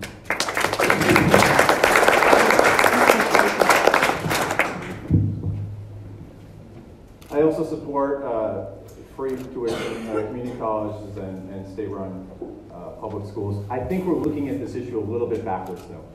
We've been told, and my generation as a millennial, I think I'm the only millennial on here. I know I don't look that, but I've been told of some folks. But we have been looking at this issue wrong. We've been told our entire life that we have to go to college, that college is the only option. Well, that option is a tough choice because of the debt that you get out of it. Now, I had a friend that I grew up with. I played middle school football with him, and he went and he got a 4-year degree. He went to Plymouth State, got a 4-year degree, and he was given an option at the end of those 4 years because he got a psych degree. Either he goes back in and gets another 2 years of a master's to be able to practice in his field, or he could go become an apprentice to an electrician and become a master electrician. He chose to become a master electrician. He now owns his own home in Greenland. His name is Matt Sparks. If we can't convince guys with the last name of Sparks to become electricians in this country, we're not doing a good enough job. And the fact is, automation is going to take a lot of jobs away. And I believe that we should meet that head on and have computer science taught in every single classroom from K to 12 or K to 14, and we can fund it by rolling back the tax cuts if we want to, or we could have Title II money go towards that. But if we're not honest about the trades and that they pay more money than an average 4-year college degree, and that they're not going to be automated, we are not going to find a robot that's going to be able to sweat a copper fitting and change out a boiler anytime soon, then we're not looking at the jobs that are right in front of us. And as Democrats, we got to start talking about high school again. We got to start talking about how do we improve high school in this country. Thank you.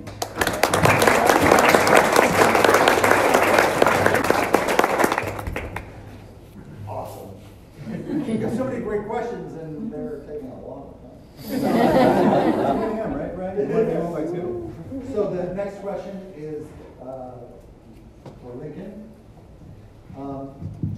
Now that we know that the New Hampshire Democratic Party's platform is going to include a plank supporting legalization of marijuana, what is your position on such a law? Well, I applaud the Democratic platform.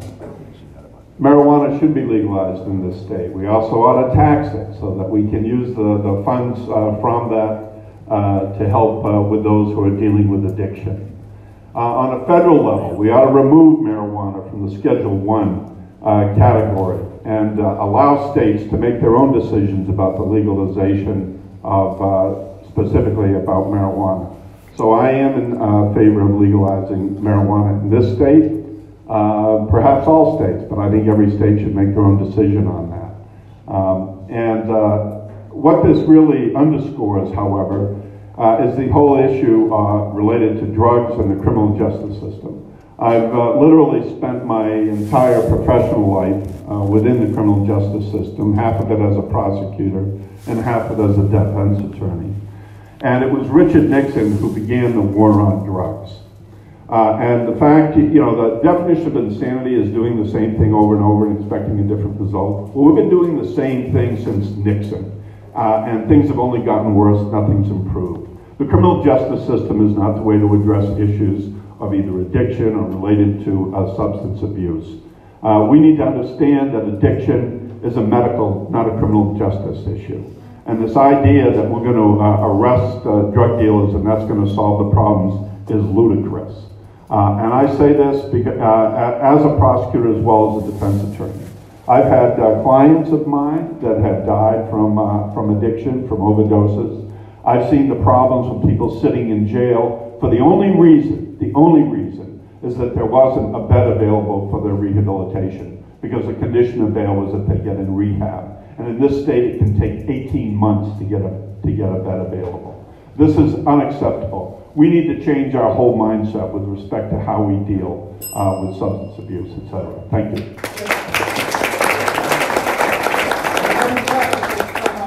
We're barely halfway through the question. We're not even halfway through. So I'm going to just, don't throw anything at me.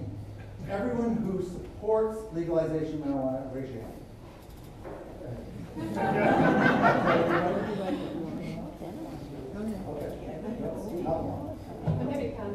Okay. But, so if you raise your hand, you kind of make the point, but you can still speak. But really got a lot of great questions coming in. Terrence, because you've spoken the least, so absolutely. Yes. So when I launched my campaign, legalization of marijuana was one of my major planks. And let me talk to you about why I believe in legalizing marijuana. First of all, it became illegal based on class and racial stereotypes. And we know that from the very beginning. And number two, once alcohol became legal again, there's an entire body of law enforcement that needed something to do. And that something to do became marijuana, enforcing marijuana prohibition. And as someone who's been a prosecutor his entire legal career, other than 1 year as a defense attorney, at both the state and federal level, there is no greater waste of resources as a prosecutor than marijuana enforcement. What we should be focusing on is going after those people on Wall Street who bottomed out our economy and are looking to do it again. And again, another thing, I was a young person not that long ago, not maybe the time is taken, but I was sitting in an audience just like y'all, and I had politicians, particularly Democratic politicians, saying, oh, we're going to really look at this marijuana issue. We're going to do something about it. That wasn't true. And if a Democrat sits up here and tells you, well, we're going to look at the issue, they're not. They're going to keep it legal. They're going to keep it illegal and keep these war on drugs going. So young people who we need to energize to win this election coming up and to win election in the future, if they don't think the Democratic Party supports marijuana legalization, they're going to look elsewhere. And believe me, because I was a poll monitor down in Dover during the 2016 election, there were young people who came in there, and all they did was fill out the ballot for Gary Johnson. Why? Because Gary Johnson said he was going to legalize marijuana. So we lost those votes, and the only way to get it back is not only to have our party platform here in New Hampshire change, but as federal candidates, we must commit to legalizing a full legalization at the federal level. Thank you.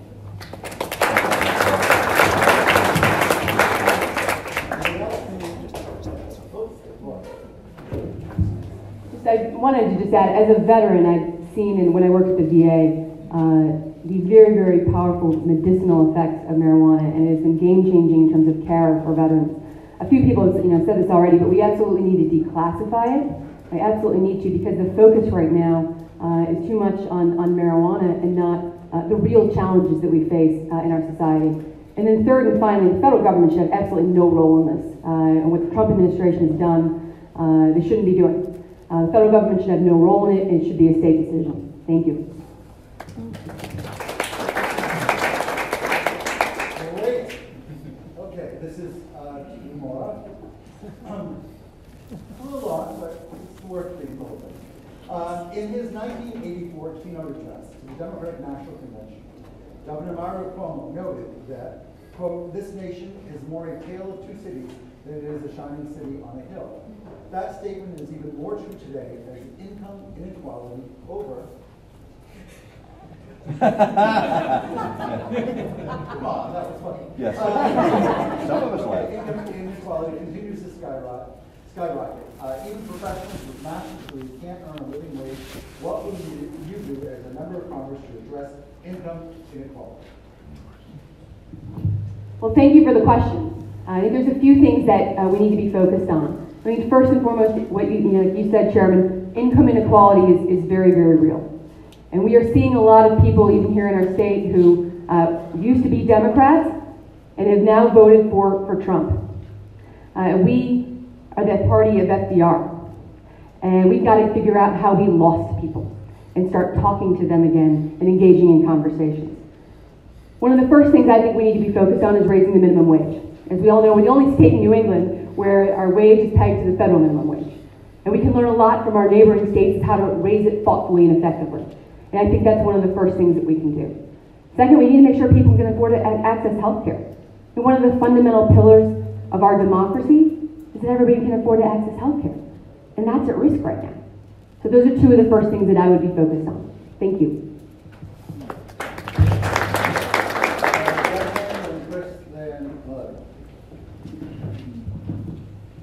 It was a great speech. And it's sad to think back on that speech and realize the glitter still does not sparkle in the gutter in America. I wish that wasn't applicable to New Hampshire as well. I wish that there wasn't the tale of 2 New Hampshires as well. I wish that we could look at 2.5% unemployment and applaud ourselves, instead of realizing that there's too many people that can't find good paying work and there's not enough businesses allowed or able to pay enough in this state. That is a problem. And it's a problem we're going to continue to see here in New Hampshire when we don't address some of the basic needs that we have here. On the federal level, we need to increase the earned income tax credit. We're not going to have a universal basic income anytime soon, but an earned income tax credit will allow us to give more money to more people in need more quickly. And that's something that was supported by Ro-Con and something that I would support today. I also believe that we need to go to a $15 minimum wage and peg it to inflation. I do not see us, well, you can clap if you want. I won't interrupt your clapping. I do not see us getting to a point where wages are going to rise unless we do something about it. And if we look at CEO pay, that's gone up about 1,100%. If we look at the cost of college tuition, that's gone up 1,100%. Naomi, I would love to find out where you got your car loan, because mine is a higher interest rate. I have more years on my time on that. I have a 6-year car loan for $450 a year. That's unbelievable that I'm going to be paying off my car loan for that long a time. But yet our wages have risen 11% since 1980 when adjusted for inflation. That is a problem, and a problem we all need to address if we want a country. Thank you. Thank you. Well, there are 2 dynamics at work in New Hampshire. You know, on the one hand, we're one of the healthiest states in the country, yet we're experiencing an opioid crisis that's second in the nation in terms of the number of people that we're losing. We're one of the wealthiest states in the country, yet there are too many people being left behind, and the childhood poverty rate has actually increased in our state over the last several years. And we have a homelessness problem that's really significant. Look, we've got to make sure we take bold steps to address the economic anxiety that people are feeling in communities across New Hampshire, rich and poor communities, because there are people who are struggling in each and every corner of the state of New Hampshire. We need to raise wages. We need to tie the minimum wage to inflation to ensure that people don't have to wait around for a supportive Congress to get a cost of living increase again in the future. We need to stop the Republican attempts to gut the Affordable Care Act and make sure that we take additional steps to make sure every man, woman, and child in this country is covered with affordable health insurance. We also have an affordable housing crisis in this country right now, and it's felt pretty acutely here in the Mount Washington Valley. You know, there are employers that can't entice workers to take a job because they can't find housing within range of their workplace. And so we need to reinvest in programs like HOME and the Community Development Block Grant to ensure that we can increase the stock of affordable housing opportunities here in New Hampshire. Excuse me. I also support ensuring that we have a system of paid leave so that individuals don't have to choose between taking care of themselves or a sick relative and losing out on a day's work. And I say this as a small businessman and an employer here in New Hampshire who employs 230 people. We all do better when we look out for one another. And we can't sustain an economy or democracy when we have CEO pay exploding, where real wages for average workers have barely budged over my lifetime.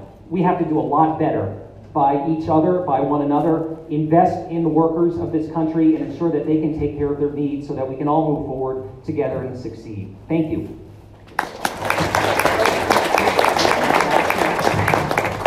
The number one issue we need to do is we need to end Citizens United.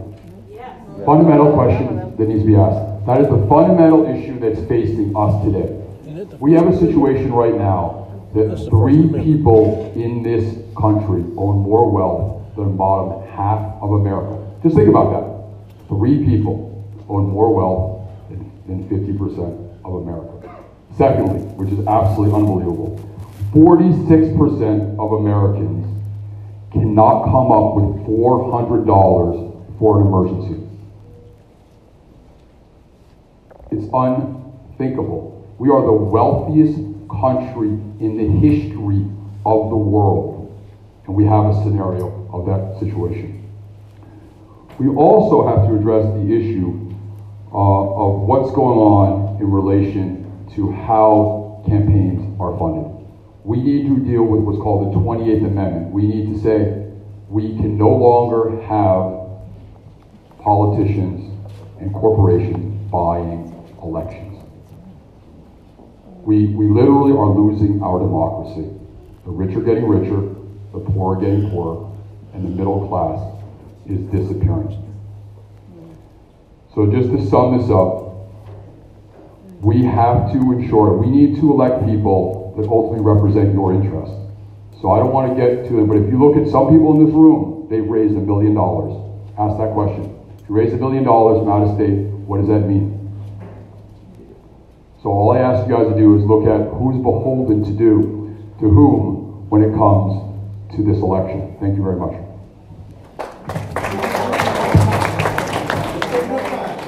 The next question is about campaign finance reform. So if you want to talk about income inequality, that would be great. But I'd really, because there's a lot of parts to the campaign finance reform. Parents. So when it comes to income inequality, of course there could be an entire semester in college on that. There's books written on it. But let me talk about 3 things. First of all, we have to have a not-for-profit universal healthcare system. So that means your healthcare is going to be transportable. And what does that mean? There's a lot of people who are stuck in jobs right now that they don't want because they need the healthcare. There are people who want to start their own businesses, but they can't do it because they don't have healthcare. And there are people, this is true, they are stuck in abusive relationships that they can't leave because their partner is the one who provides them with their health care. So this is your quality of life up and down, having universal health care coverage. But secondly, and this is something that people really need to think about, why do we allow products to be sold in America that are made under labor conditions that would be illegal in our country? Think about what these international corporations have done, who have fealty to no nation. They only have fealty to the bottom line. What they have done is create a workaround around the 13th Amendment. The 13th Amendment would ban slavery in our country, right? Ban slave labor. What they've done is say, well, China doesn't ban slave labor. China doesn't ban prison labor. These other countries don't do it. So this so-called American company is simply going to buy their products from those countries and sell them here in America at a cost that's so low that no American company can compete. If we ban products made by slave labor in this country, our manufacturing base would return. Because those products, the need for those products haven't gone away. What's gone away is the ability of these corporations to make the most profit possible. So those little widgets and stuff that people buy, like Levy who shop at Walmart, if those were made in America, then you wouldn't have these problems. And finally, the corporate tax rate being a flat 22% is totally ridiculous. A corporation from $0 to $infinity is taxed at 22%. And that's before the lawyers and their accountants get involved. These corporations need to pay their fair share. Said for a long time, the middle class is stumbling and the poor have fallen. The Republican majority in Congress prioritizes putting all of the money back into the pockets of their wealthy donors. In 2011, Senator Coburn produced a pamphlet showing the subsidies of the rich and famous. Our tax code just transfers all of our hard-earned money into the pockets of the millionaires and billionaires. And this last tax bill made it even worse.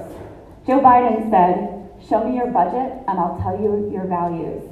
The Republicans in the Congress right now are so out of line with our values. I'll tell you, our office fought really hard.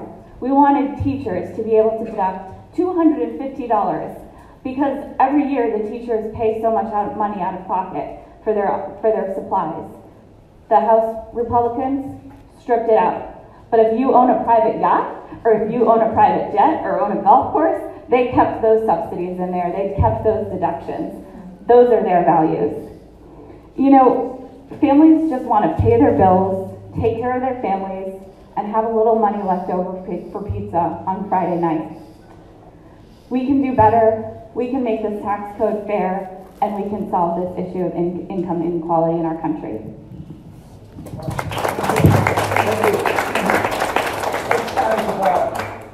Family leave when you have a child.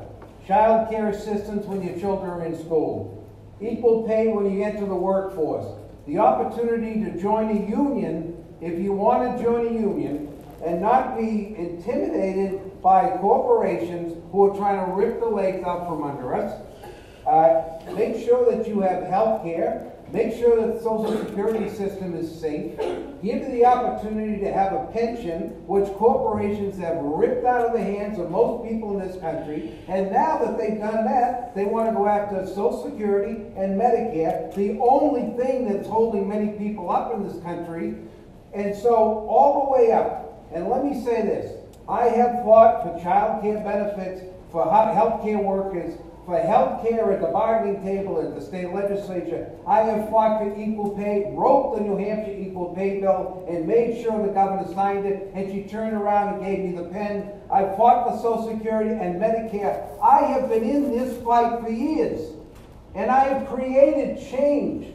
Nobody on this podium can say that. I created change for 40 years. So you can talk about what you'd like to do. I hope that you'll take a look at what I have done and give some credit to the work that we've done together to make this a better state and a better country. Thank you.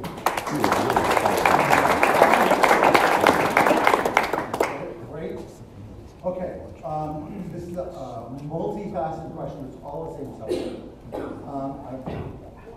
The first part of it, which everyone will be able to answer, is city directed levy first, but then before we get to levy, there's some show of campaign. It's all about campaign finance. So two of the questions were regarding constitutional amendment and overturning Citizens United to make sure that it applies to enrollment. That's part of it. That's what it is. But this other person wants a show of hands. Have you not accepted, and will you pledge to not accept any corporate donations to your campaign? So everyone who has not accepted any corporate donations and will not accept any, please raise your hand. I know what that is. Then we got a tricky question, of course, because this is Carroll County, right? I tried to figure out how to word this the easiest. Have you not accepted to date, and will you pledge not to accept any donations outside of donors from existing in the 1st Congressional District 1? Anyone willing to lift only donations from Congressional District 1? Nobody. Outside of New Hampshire? Nobody. Okay. Have you accepted any contributions from anyone or any entity outside of the state of New Hampshire? Yes. So, start with levy about overturning Citizens United and why that's the most important issue to address all of these other issues, because it really is. Well, I think I made it very, very clear that it's absolutely unacceptable. I'm probably one of the few people that understands this issue better than almost anybody. On a 5-4 decision, the United States Supreme Court decided that corporations are people. I know Lincoln Soldati disagrees, obviously, thinks it's a very serious problem, and it is. But one of the things I want to let you know is whether you're a Democrat or Republican, a vast majority of people believe in ending Citizens United. 85% of Republicans. So if you look overall, that's a really, really important point. But I also want to get to, I want to take I know in terms of Walmart. I go to Walmart to campaign, to talk about what's going on with low income and working class people. People can laugh at that, but that's what's going on. What's going on right now ultimately is that people increasingly are having a hard time making ends meet. And people actually in Walmart, we are subsidizing Walmart. We have a situation where people make so little money that they have to be on food stamps. That is simply unacceptable. We need to have a $15 minimum wage. And contrary to what people say, it's not acceptable. It's not community college. Tuition-free public colleges and universities. That is what we need. It's not a debate. It's really just an extraordinary situation. So again, the 28th Amendment is absolutely essential. Once we get rid of Citizens United, we will be able to bring politics back to the people. One person, one vote. Thank you very much.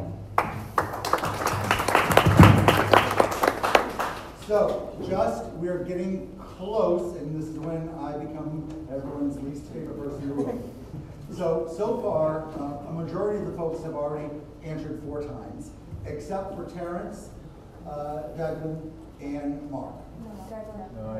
Declan has?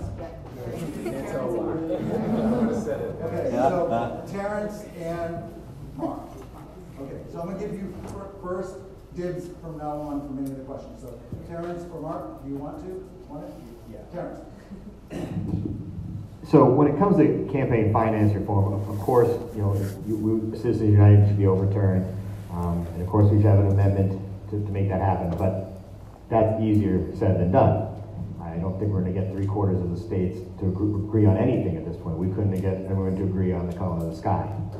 So that means the onus falls on us as voters. And like I've been saying, the day of the lazy voter is over. And I include myself in that category. I've done the same thing anyone else has done. As you get close to an election, even if you're a committed Democrat and the primary is coming up, and you say, oh well, I remember that person's father or mother or husband, and I remember that name, that brand name, or yeah, that guy, his dad owned the gas station down the street, and then you vote for him for that reason. Well, that's not good enough. All of us have websites now. All of us have Facebook pages. All of us have Twitter. All of us come to events like this. So as a voter, what you need to do, your basic job as a citizen, go to these Facebook pages. Find out where people stand on the issues. But more importantly, find out what stands they're not taking on issues. Or you come to events like this and you find out who is not for Medicare for all, who's not in favor of legalization of marijuana. And then your second step is to go to the Federal Election Commission website, fec.gov, and each and every one of us have our financial filings on there. And you're going to see that people on there are taking money from particular industries, but also from what are called political action committees. And let me tell you how you get money from a political action committee. They send you a questionnaire and want you to agree with them on certain questions. And then at the end, they make you sign a pledge saying that you will vote in the interest of this organization. And then they give you money. In any other setting, that'd be bribery. So anyone who's taken money from a PAC, you know that they have sworn an oath of allegiance to a third party before they swore an oath of allegiance to support and defend the Constitution of the United States. And as a voter, if you want to see these things change, don't vote for people who have already sold you out. Thank you.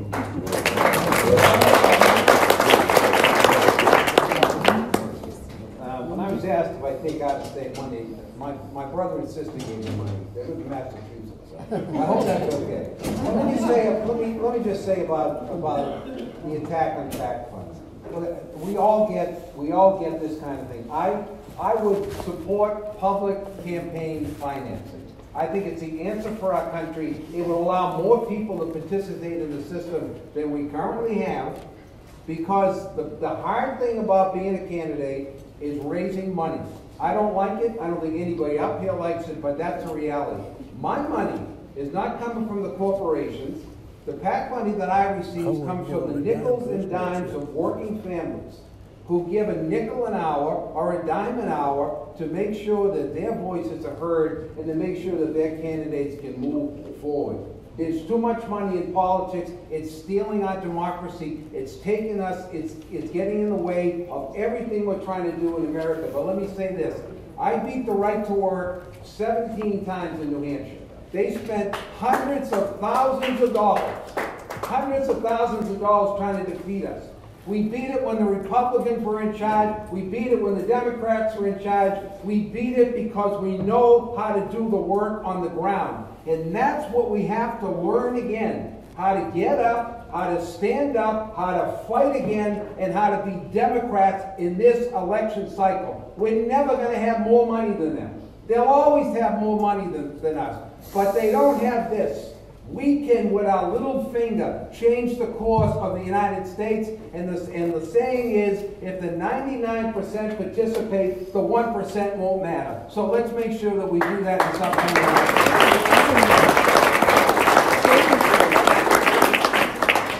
So, I see that people have their hands up, but that means you're not going to have a shot at the next question. So if you want to, because everyone's at the right now, so if you're willing the door. to... Final Jeopardy. I know, so Naomi, that means you don't get to talk about the question I'm about to ask Terrence. I really care about this issue. Okay. Been practicing campaign finance reform since 2006, long before Citizens United. National Dems thought that we were crazy. A lot of them still think we are. They think it's like showing up at a fight with an arm tied behind our back. But we've done it. We have won this district time and time and again, one of the toughest districts in this country. We've always said we want people to come to us with the biggest policy ideas, not their biggest checks.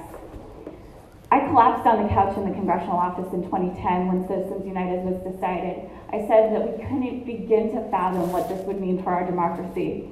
And I was right. The cesspool of dark money, no transparency, is a grave threat to our democracy. And we need a constitutional amendment to overturn Citizens United. Do you know we know that both Republicans and Democrats think that this is one of our biggest problems? But there's only one Republican in Congress right now who consistently signs on to any legislation to deal with this issue. We need to win this seat, and we need to win a House majority that prioritizes this issue. Thank you.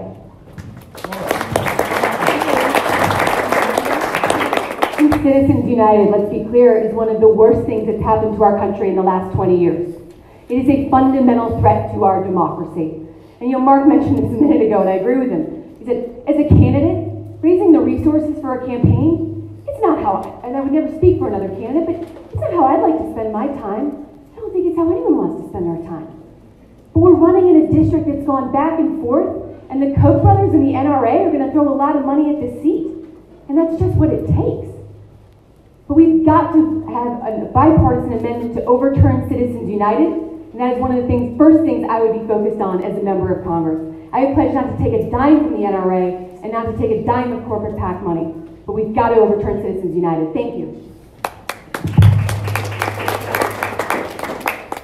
Okay. This is a three-class question in a similar vein. So I'm just going to read them all. I know they're all very long, but I think they're worth. I flew in Vietnam in support of a war I thought was wrong. Several of our candidates have served in the Middle East, and I know at least some of them felt we should not be there. This country seems to use the Pentagon very readily, and the State Department less so. What would you do with this problem, assuming that you see it also as a problem? Second question. Since the U.S. entered World War II, it seems that one area upon which both major parties can agree is maintaining foreign military presence in wars in nations all over the world, even when the U.S. has not been attacked. What role do you believe the U.S. military should play in the world today? Third question. I have an older brother who is in the Army and has served in Iraq. What will you do as a member of Congress to ensure that if he is sent to war again, it is for a just cause and the country will take care of him when he returns? So I'm one of those veterans that were mentioned in that question. I was a paratrooper in the United States Army, and I served a tour in Iraq as an advisor to an Iraqi infantry battalion. I've seen the worst of humanity. We killed 1 million people in that country in a war that never should have been fought. And the number one issue that illuminated my entire campaign is ending the wars in Iraq and Afghanistan. And everyone says, the first day I'm going to do this, and the first day I'm going to do that. The first bill I will submit is a bill to deauthorize the authorizations for use of military force in both Iraq and Afghanistan. And that will not only end those two wars, it will end all the proxy wars that have grown out of those. What those bills have done is allow people to go into Syria, go into Niger, go anywhere they want to do. And what it also has done is perverted our American system.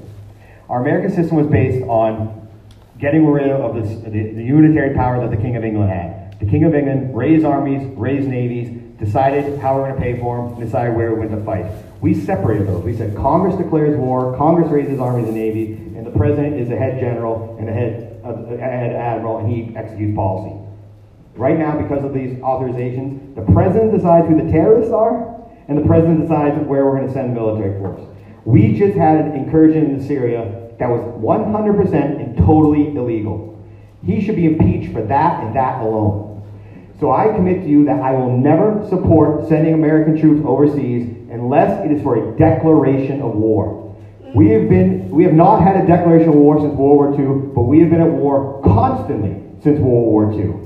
And it's time for Congress to reclaim its authority in declaring war, and it's time for America to stop being the world's bully. Thank you.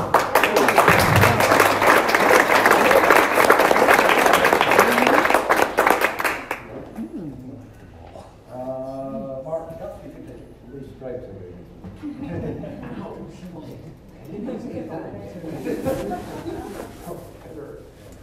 Let me say this, that I agree with Terrence. I think we're in too many places in the world. But the other thing that people need to understand is that the cost of war. The cost of war is enormous. We are in the trillions, not billions, not millions, but the trillions. And that money is not being set aside. There are no new taxes to pay for that, like were raised during the other wars, the major conflicts in the world. None of this is being paid for. And so we have a giant credit card that keeps accumulating all of this debt for us. And what is that doing for us? It's going to take away our future and undermine our ability to do all of the other things that we want to do in this country.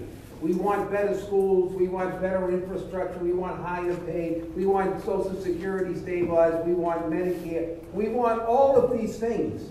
But when the majority of the budget is committed to defense, then we can't have what we want. And I don't think America right now wants to be fighting wars all over the world. It's killing our people.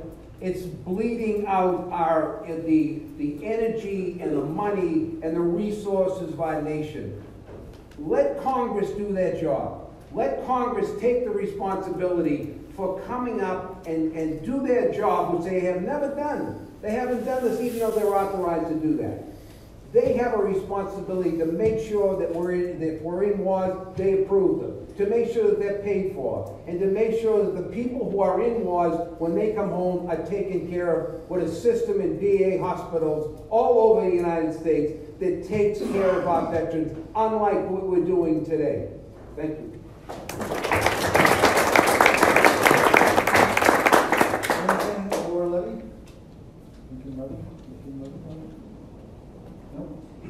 Yeah, sure. As I noted in my opening, I have opposed every war since Vietnam, when I first began protesting wars, and that includes the current wars that we're involved in. You know, my father was a veteran. I was a vet. I have a son who's a vet. He served in the 82nd Airborne out of Fort Bragg, did tour in Afghanistan and elsewhere in Northern Africa. I think it was the worst months I've spent in my life wondering whether or not we were going to get that knock on the door. The fact of the matter is, as been mentioned, the responsibility to declare war is on Congress. And unfortunately, we have a Congress right now that has abandoned so many of its obligations, particularly its constitutional obligations. And we shouldn't be in any war where Congress hasn't declared and also fully funded and transparently funded. We now operate on the basis of carte blanche by the commander-in-chief, or in our case, I guess it would be the drifter-in-chief. you know, this has to change. It has to change with Congress taking back its constitutional responsibility. We have to hold Congress accountable. And you do that by not simply going along with business as usual. And unfortunately, that's been the name of the game. You know, Eisenhower is the one who warned this country about the military-industrial complex. But the original speech was the warning about the military-industrial congressional complex. And that was removed from the speech at the last minute. So until we do that, we're not going to see any change. So it's time to put different ideas into Congress. Thank you.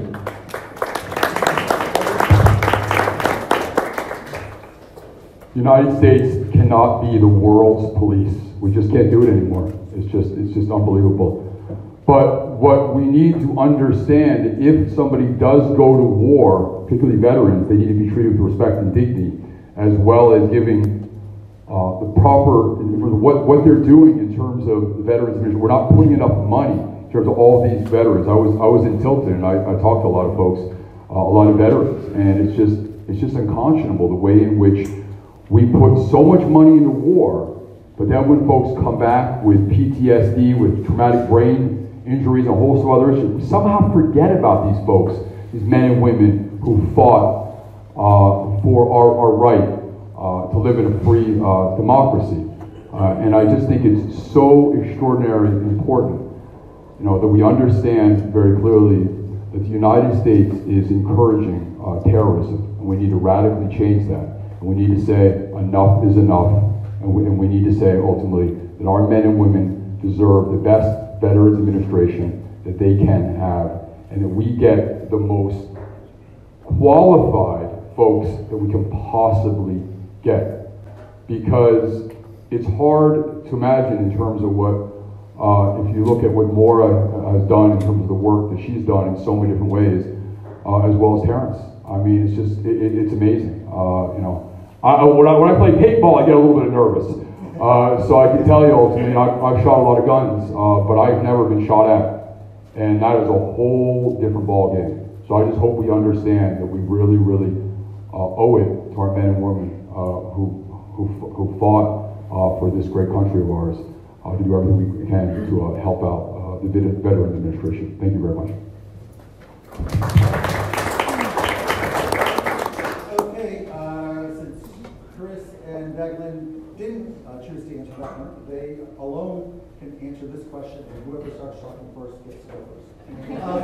A significant current problem in Mount Washington Valley is finding employees.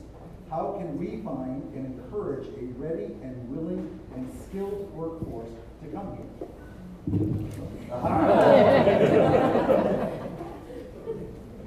So when it comes to finding employees, we have to find educated employees, and we have to reduce the cost of housing. And what we're not talking about right now is transportation as it relates to that.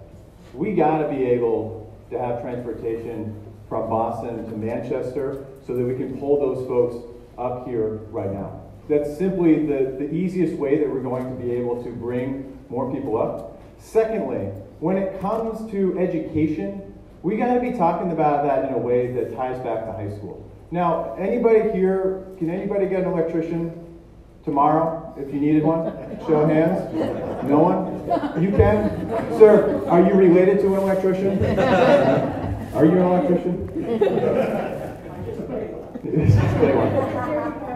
So we got to be talking about the jobs that are available here right now. And if we get more people working, we're going to be able to allow more businesses to flourish. Small businesses need customers. In order to allow customers to buy from small businesses, we need to be able to pay those employees enough to be able to shop at those stores. They are all interrelated. We got to get back to education. When I was talking earlier, I had mentioned the fact that education, when it comes to computer science, is something that we're not doing near enough of.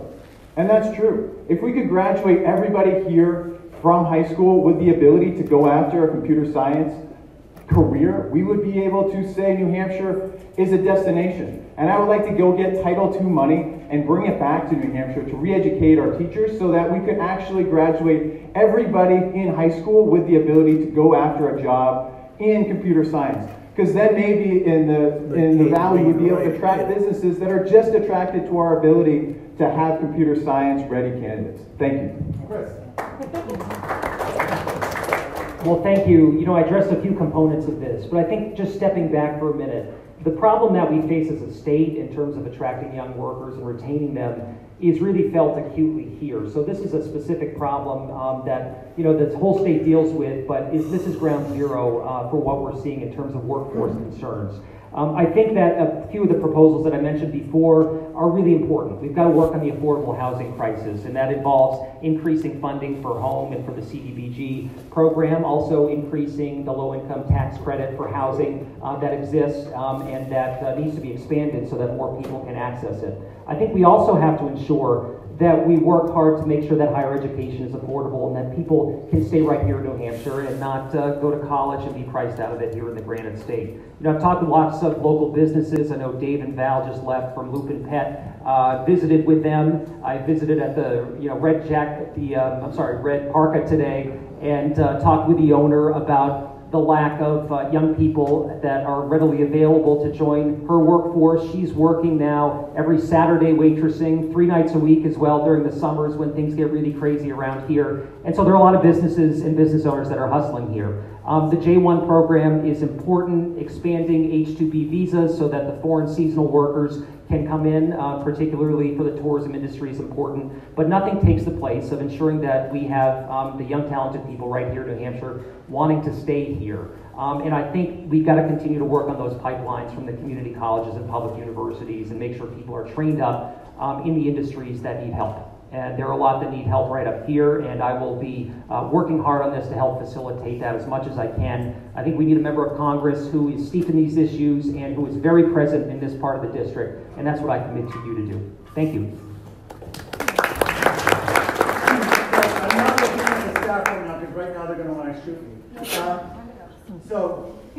This is a 10-second answer. Just the name, and that's it. What was the last book you read? I'm currently reading a book called Bobby about Bobby Kennedy. Okay. Citizens of London about our Governor Winnet. Small Town Big Oil about the fight of my supporter Dudley Dudley against the oil refinery on Great Bay.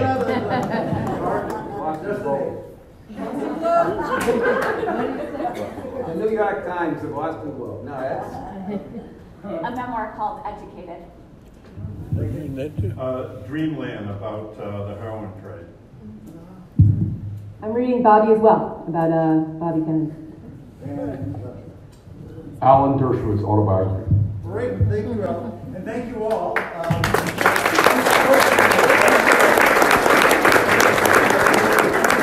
2-minute closing. 2-minute closing. And Amy is really not happy with us. We're going so long. And the first, we'll start heading the opposite direction we started. So Levy Sanders will be first with his 2-minute closing. First of all, again, let me thank everybody. This is what democracy is about, and I really appreciate you guys coming here and listening to different views and ideas. You know, I really look at this election about consequences in terms of in differing your perspectives in terms of what's going on. I think Medicare for all is absolutely essential. If you look ultimately in terms of 2020, who's going to be running for president, increasingly everybody understands that Medicare for all is what it's about. But Medicare for all is more complicated than people think it is, because as people know, if you look at in terms of Medicare, you have a scenario where ultimately that folks who are older can't get their hearing aids, they can't get their vision checked, they can't get their glasses, they can't have dental care. Dental care is a huge problem in this country. So I think, obviously, essential for me. Sort of, if I'm in Congress, I'm going to fight definitively to ensure that that's essential in terms of Medicare. And then the issue in terms of tuition-free public colleges and universities, absolutely essential. Not only is it the right thing to do, but it makes economic sense.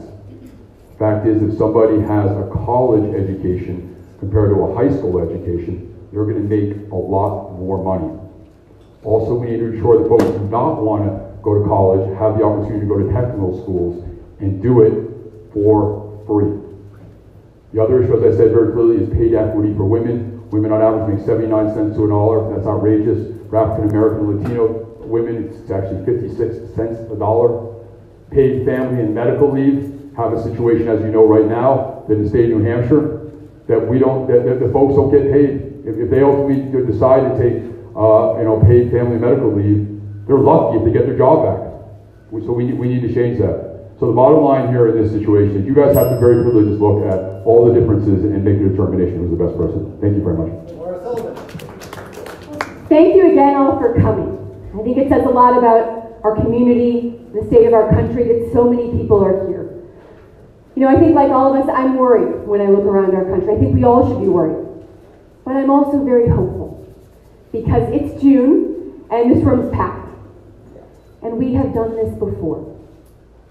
We are the country that elected Barack Obama. We sent Barack Obama and Michelle Obama to the White House. We're the country that did that.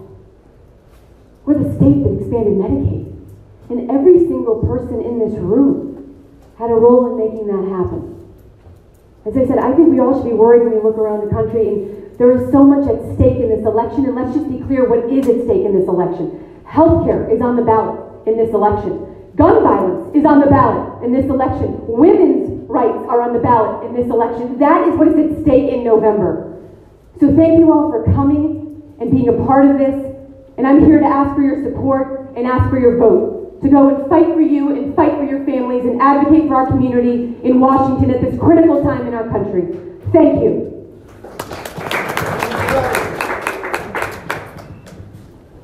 You know, for the last year and a half, I've gone to bed every night thinking to myself, it can't possibly get any worse. And then I'd make the mistake of getting up in the morning and turn on the news, and guess what? It got worse.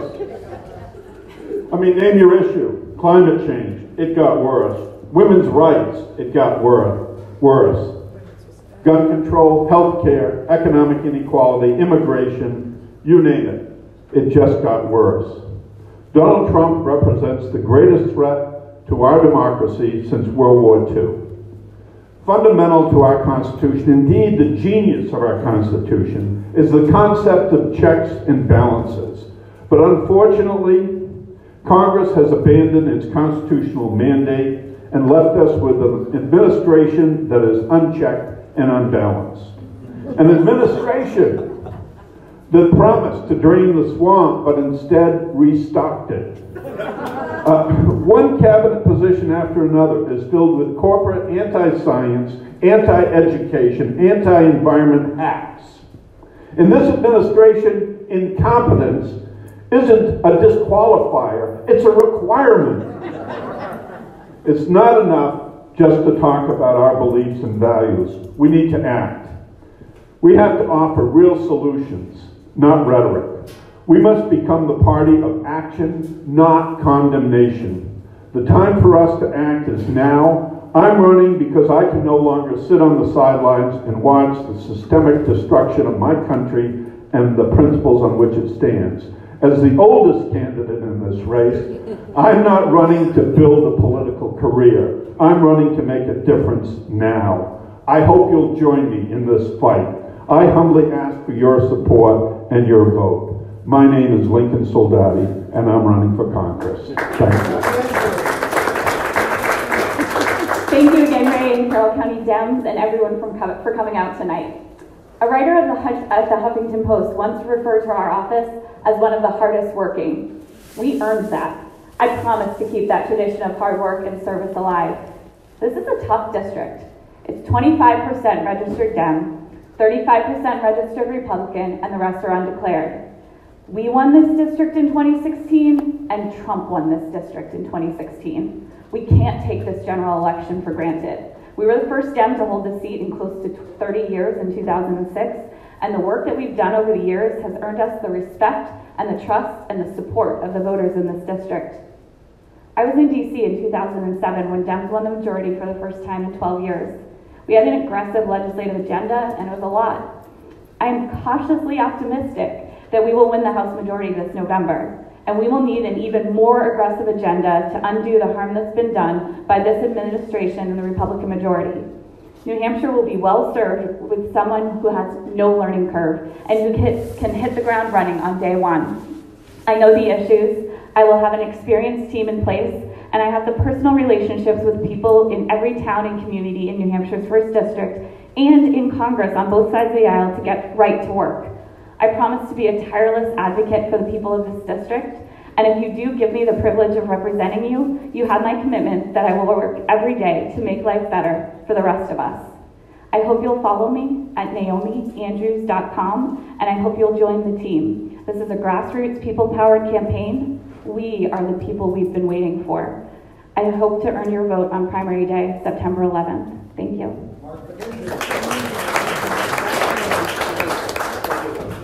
You know, I've been accused from time to time of acting like a fire captain and being a little gruff and a little rough at times. But the reality is that I feel very passionate about these issues that I care about. You know, I entered community service a long time ago. My entire life has been about my dedication to community service, and it continued after the FLCO, it continued after the fire department and in the legislature. And this is an extension, this next step is an extension of all of that work. You know, when firefighters came to me and they said, you know, we are getting cancer, I wrote and passed the cancer bill in New Hampshire. When people came to me and firefighters said we need better education because we're getting hurt in fire stations and fires, I worked with a coalition of people and we established the Fire Academy. When buildings were being closed and workers were stuck in the street, I passed the one notification law to make sure people in New Hampshire, if their shop closed, they were protected. And so this is a record of accomplishment and service, and it's something that I have done, and I think I'm the most qualified person to do this because of my background, my history, my passion, and my commitment. And I promise you that I'm not going to back down, sit down, or walk away from any fight if I'm fighting on your behalf in the Congress of the United States. I never have backed down. I never will back down. And that's why we defeated Right to Work 17 times in New Hampshire. And we're going to defeat Donald Trump. We're going to defeat the Republicans that don't care about our country and don't care about where we're going as a nation. I'm Mark McKenzie, and I'm running for Congress. Well, thank you all for being a part of this discussion today. This is really great. You know, as a local business owner, I've never thought you could run government like a business, but I think President Trump's proving me wrong because he's running this government just like he ran one of his Atlantic City casinos with no ethics, giving workers and businesses the shaft, and we're all going to end up bankrupt at the end of it if we're not careful. This is why we need desperately a check and a balance right now, and we can only achieve that through a Democratic Congress, and that's why I'm running for this office. I have a record of a proven progressive at the State House who's taken up a number of the big fights over the last several years. And I think I'm ready for this challenge, to win a tough district that's flipped back and forth 5 of the last 6 elections, not by backing away from what I believe in, but by standing firm on it and by reaching out to those in the middle and on the other side who we need to bring along to win this particular seat. Look, we're running a campaign that's of, by, and for the people of New Hampshire. We need someone in this seat who understands the needs of the people of the state, who shares the values of the people of the Granite State, and who's going to work like heck over the course of this campaign and over the next 2 years to provide the type of leadership that people of this state are asking for. We're putting together a strong effort. I'm proud of the support that we have in this part of the state and all across the district. We have the support of the majority of state representatives, state senators, mayors. We have the support of my friend Senator Maggie Hassan. Organized labor as well is behind us. But to be honest, the support we're most interested in earning in this campaign is yours. And that's why we're here. That's why we're going to be coming back early and often. That's why we're going to have a robust operation where we're going to talk to voters on their doorsteps, on the phones, in coffee shops, wherever we can find them. That's how we're going to win this seat this fall. We're battle-tested and ready to go. And I hope you'll join our effort so that we can make sure that we have a progressive, succeeding Carroll-shaped border, carrying that torch forward for the middle-class families and Main Street businesses that call this state home. Thanks so much. Thanks, Fred, and thanks everybody for coming out here tonight. This gives me a lot of hope that everybody's here tonight. What doesn't give me a lot of hope is when I read that millennials still view Republicans as stewards of the economy. In fact, I think that most of us probably in our hearts recognize that as Democrats, we might sacrifice some economic growth for fairness. But I want to say clearly tonight, there is no economic growth without fairness. There is no way that everybody can get a seat at the table without fairness, and we need everybody with a seat at the table in order to grow this economy and provide for everyone else. But what happens is we don't see it. We don't see government doing anything but a failing school and a crumbling bridge and a higher tax bill. Who wants more of that kind of government? No one. But the problem is, as Democrats too often, we've been reading polls. We read polls, and when it gets to 54%, we jump behind it. And then we're all in favor of it. Our job as Democrats is not to read polls. Our job as Democrats is to go out and change polls. That's why I believe in a Medicare for all system, a single-payer system, that's going to allow everybody the opportunity to start a business, grow a business, leave a company for another job. But we need to all be talking about that. Because maybe then we're going to start convincing the next generation that government can do things again. Government is us. And maybe we'll remember that government is us instead of some distant force. But I'll close with thanking you for being a part of this government tonight and showing up. Because with 9 or 8 candidates at the table, it's clear that we are not the most important part of the government. You guys out in the room showing up every single day are. So thank you for showing up and keep showing up. So just as a plug, I'll be holding my first virtual town hall tomorrow night on Facebook Live at 7 p.m. So please visit my table out there to get all the official particulars on how you find me on Facebook. And it's been mentioned several times already is that this district is not a Democratic district. Donald Trump won this district in 2016. And Carol Shea Porter barely won. She got 44% of the vote against a sleazebag criminal from Manchester and a carpetbagger from Ohio. So this district is tough for us. So winning in September doesn't mean anything, unless you can win in November. And I have the profile that fits this district and can win in this district. As I've already mentioned, I'm a combat veteran. I conducted over 120 mounted and dismounted patrols in Iraq, for which I was awarded the Bronze Star Medal and the Combat Action Badge. During the course of my legal career, I've served as an assistant United States attorney, where I was part of the counterterrorism, counterespionage, and counterproliferation team. And I'm a hunter, and I'm a gun owner. So the normal tropes that they use against Democrats are what? We're un-American. We're wimpy. We're cowardly. Those can't be used against me. Matter of fact, I dare them to say that to me. And there isn't a room in this state I can't go into and talk about these tough issues, because I have that credibility. So what I'm asking you is to support me not only in September, but remember November. Onward to victory in November. Thank you.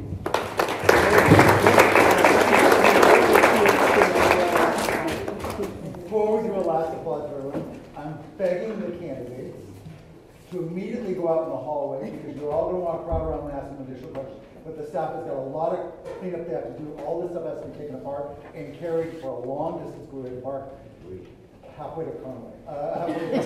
Halfway to Albany. So let's give them all a big round of applause.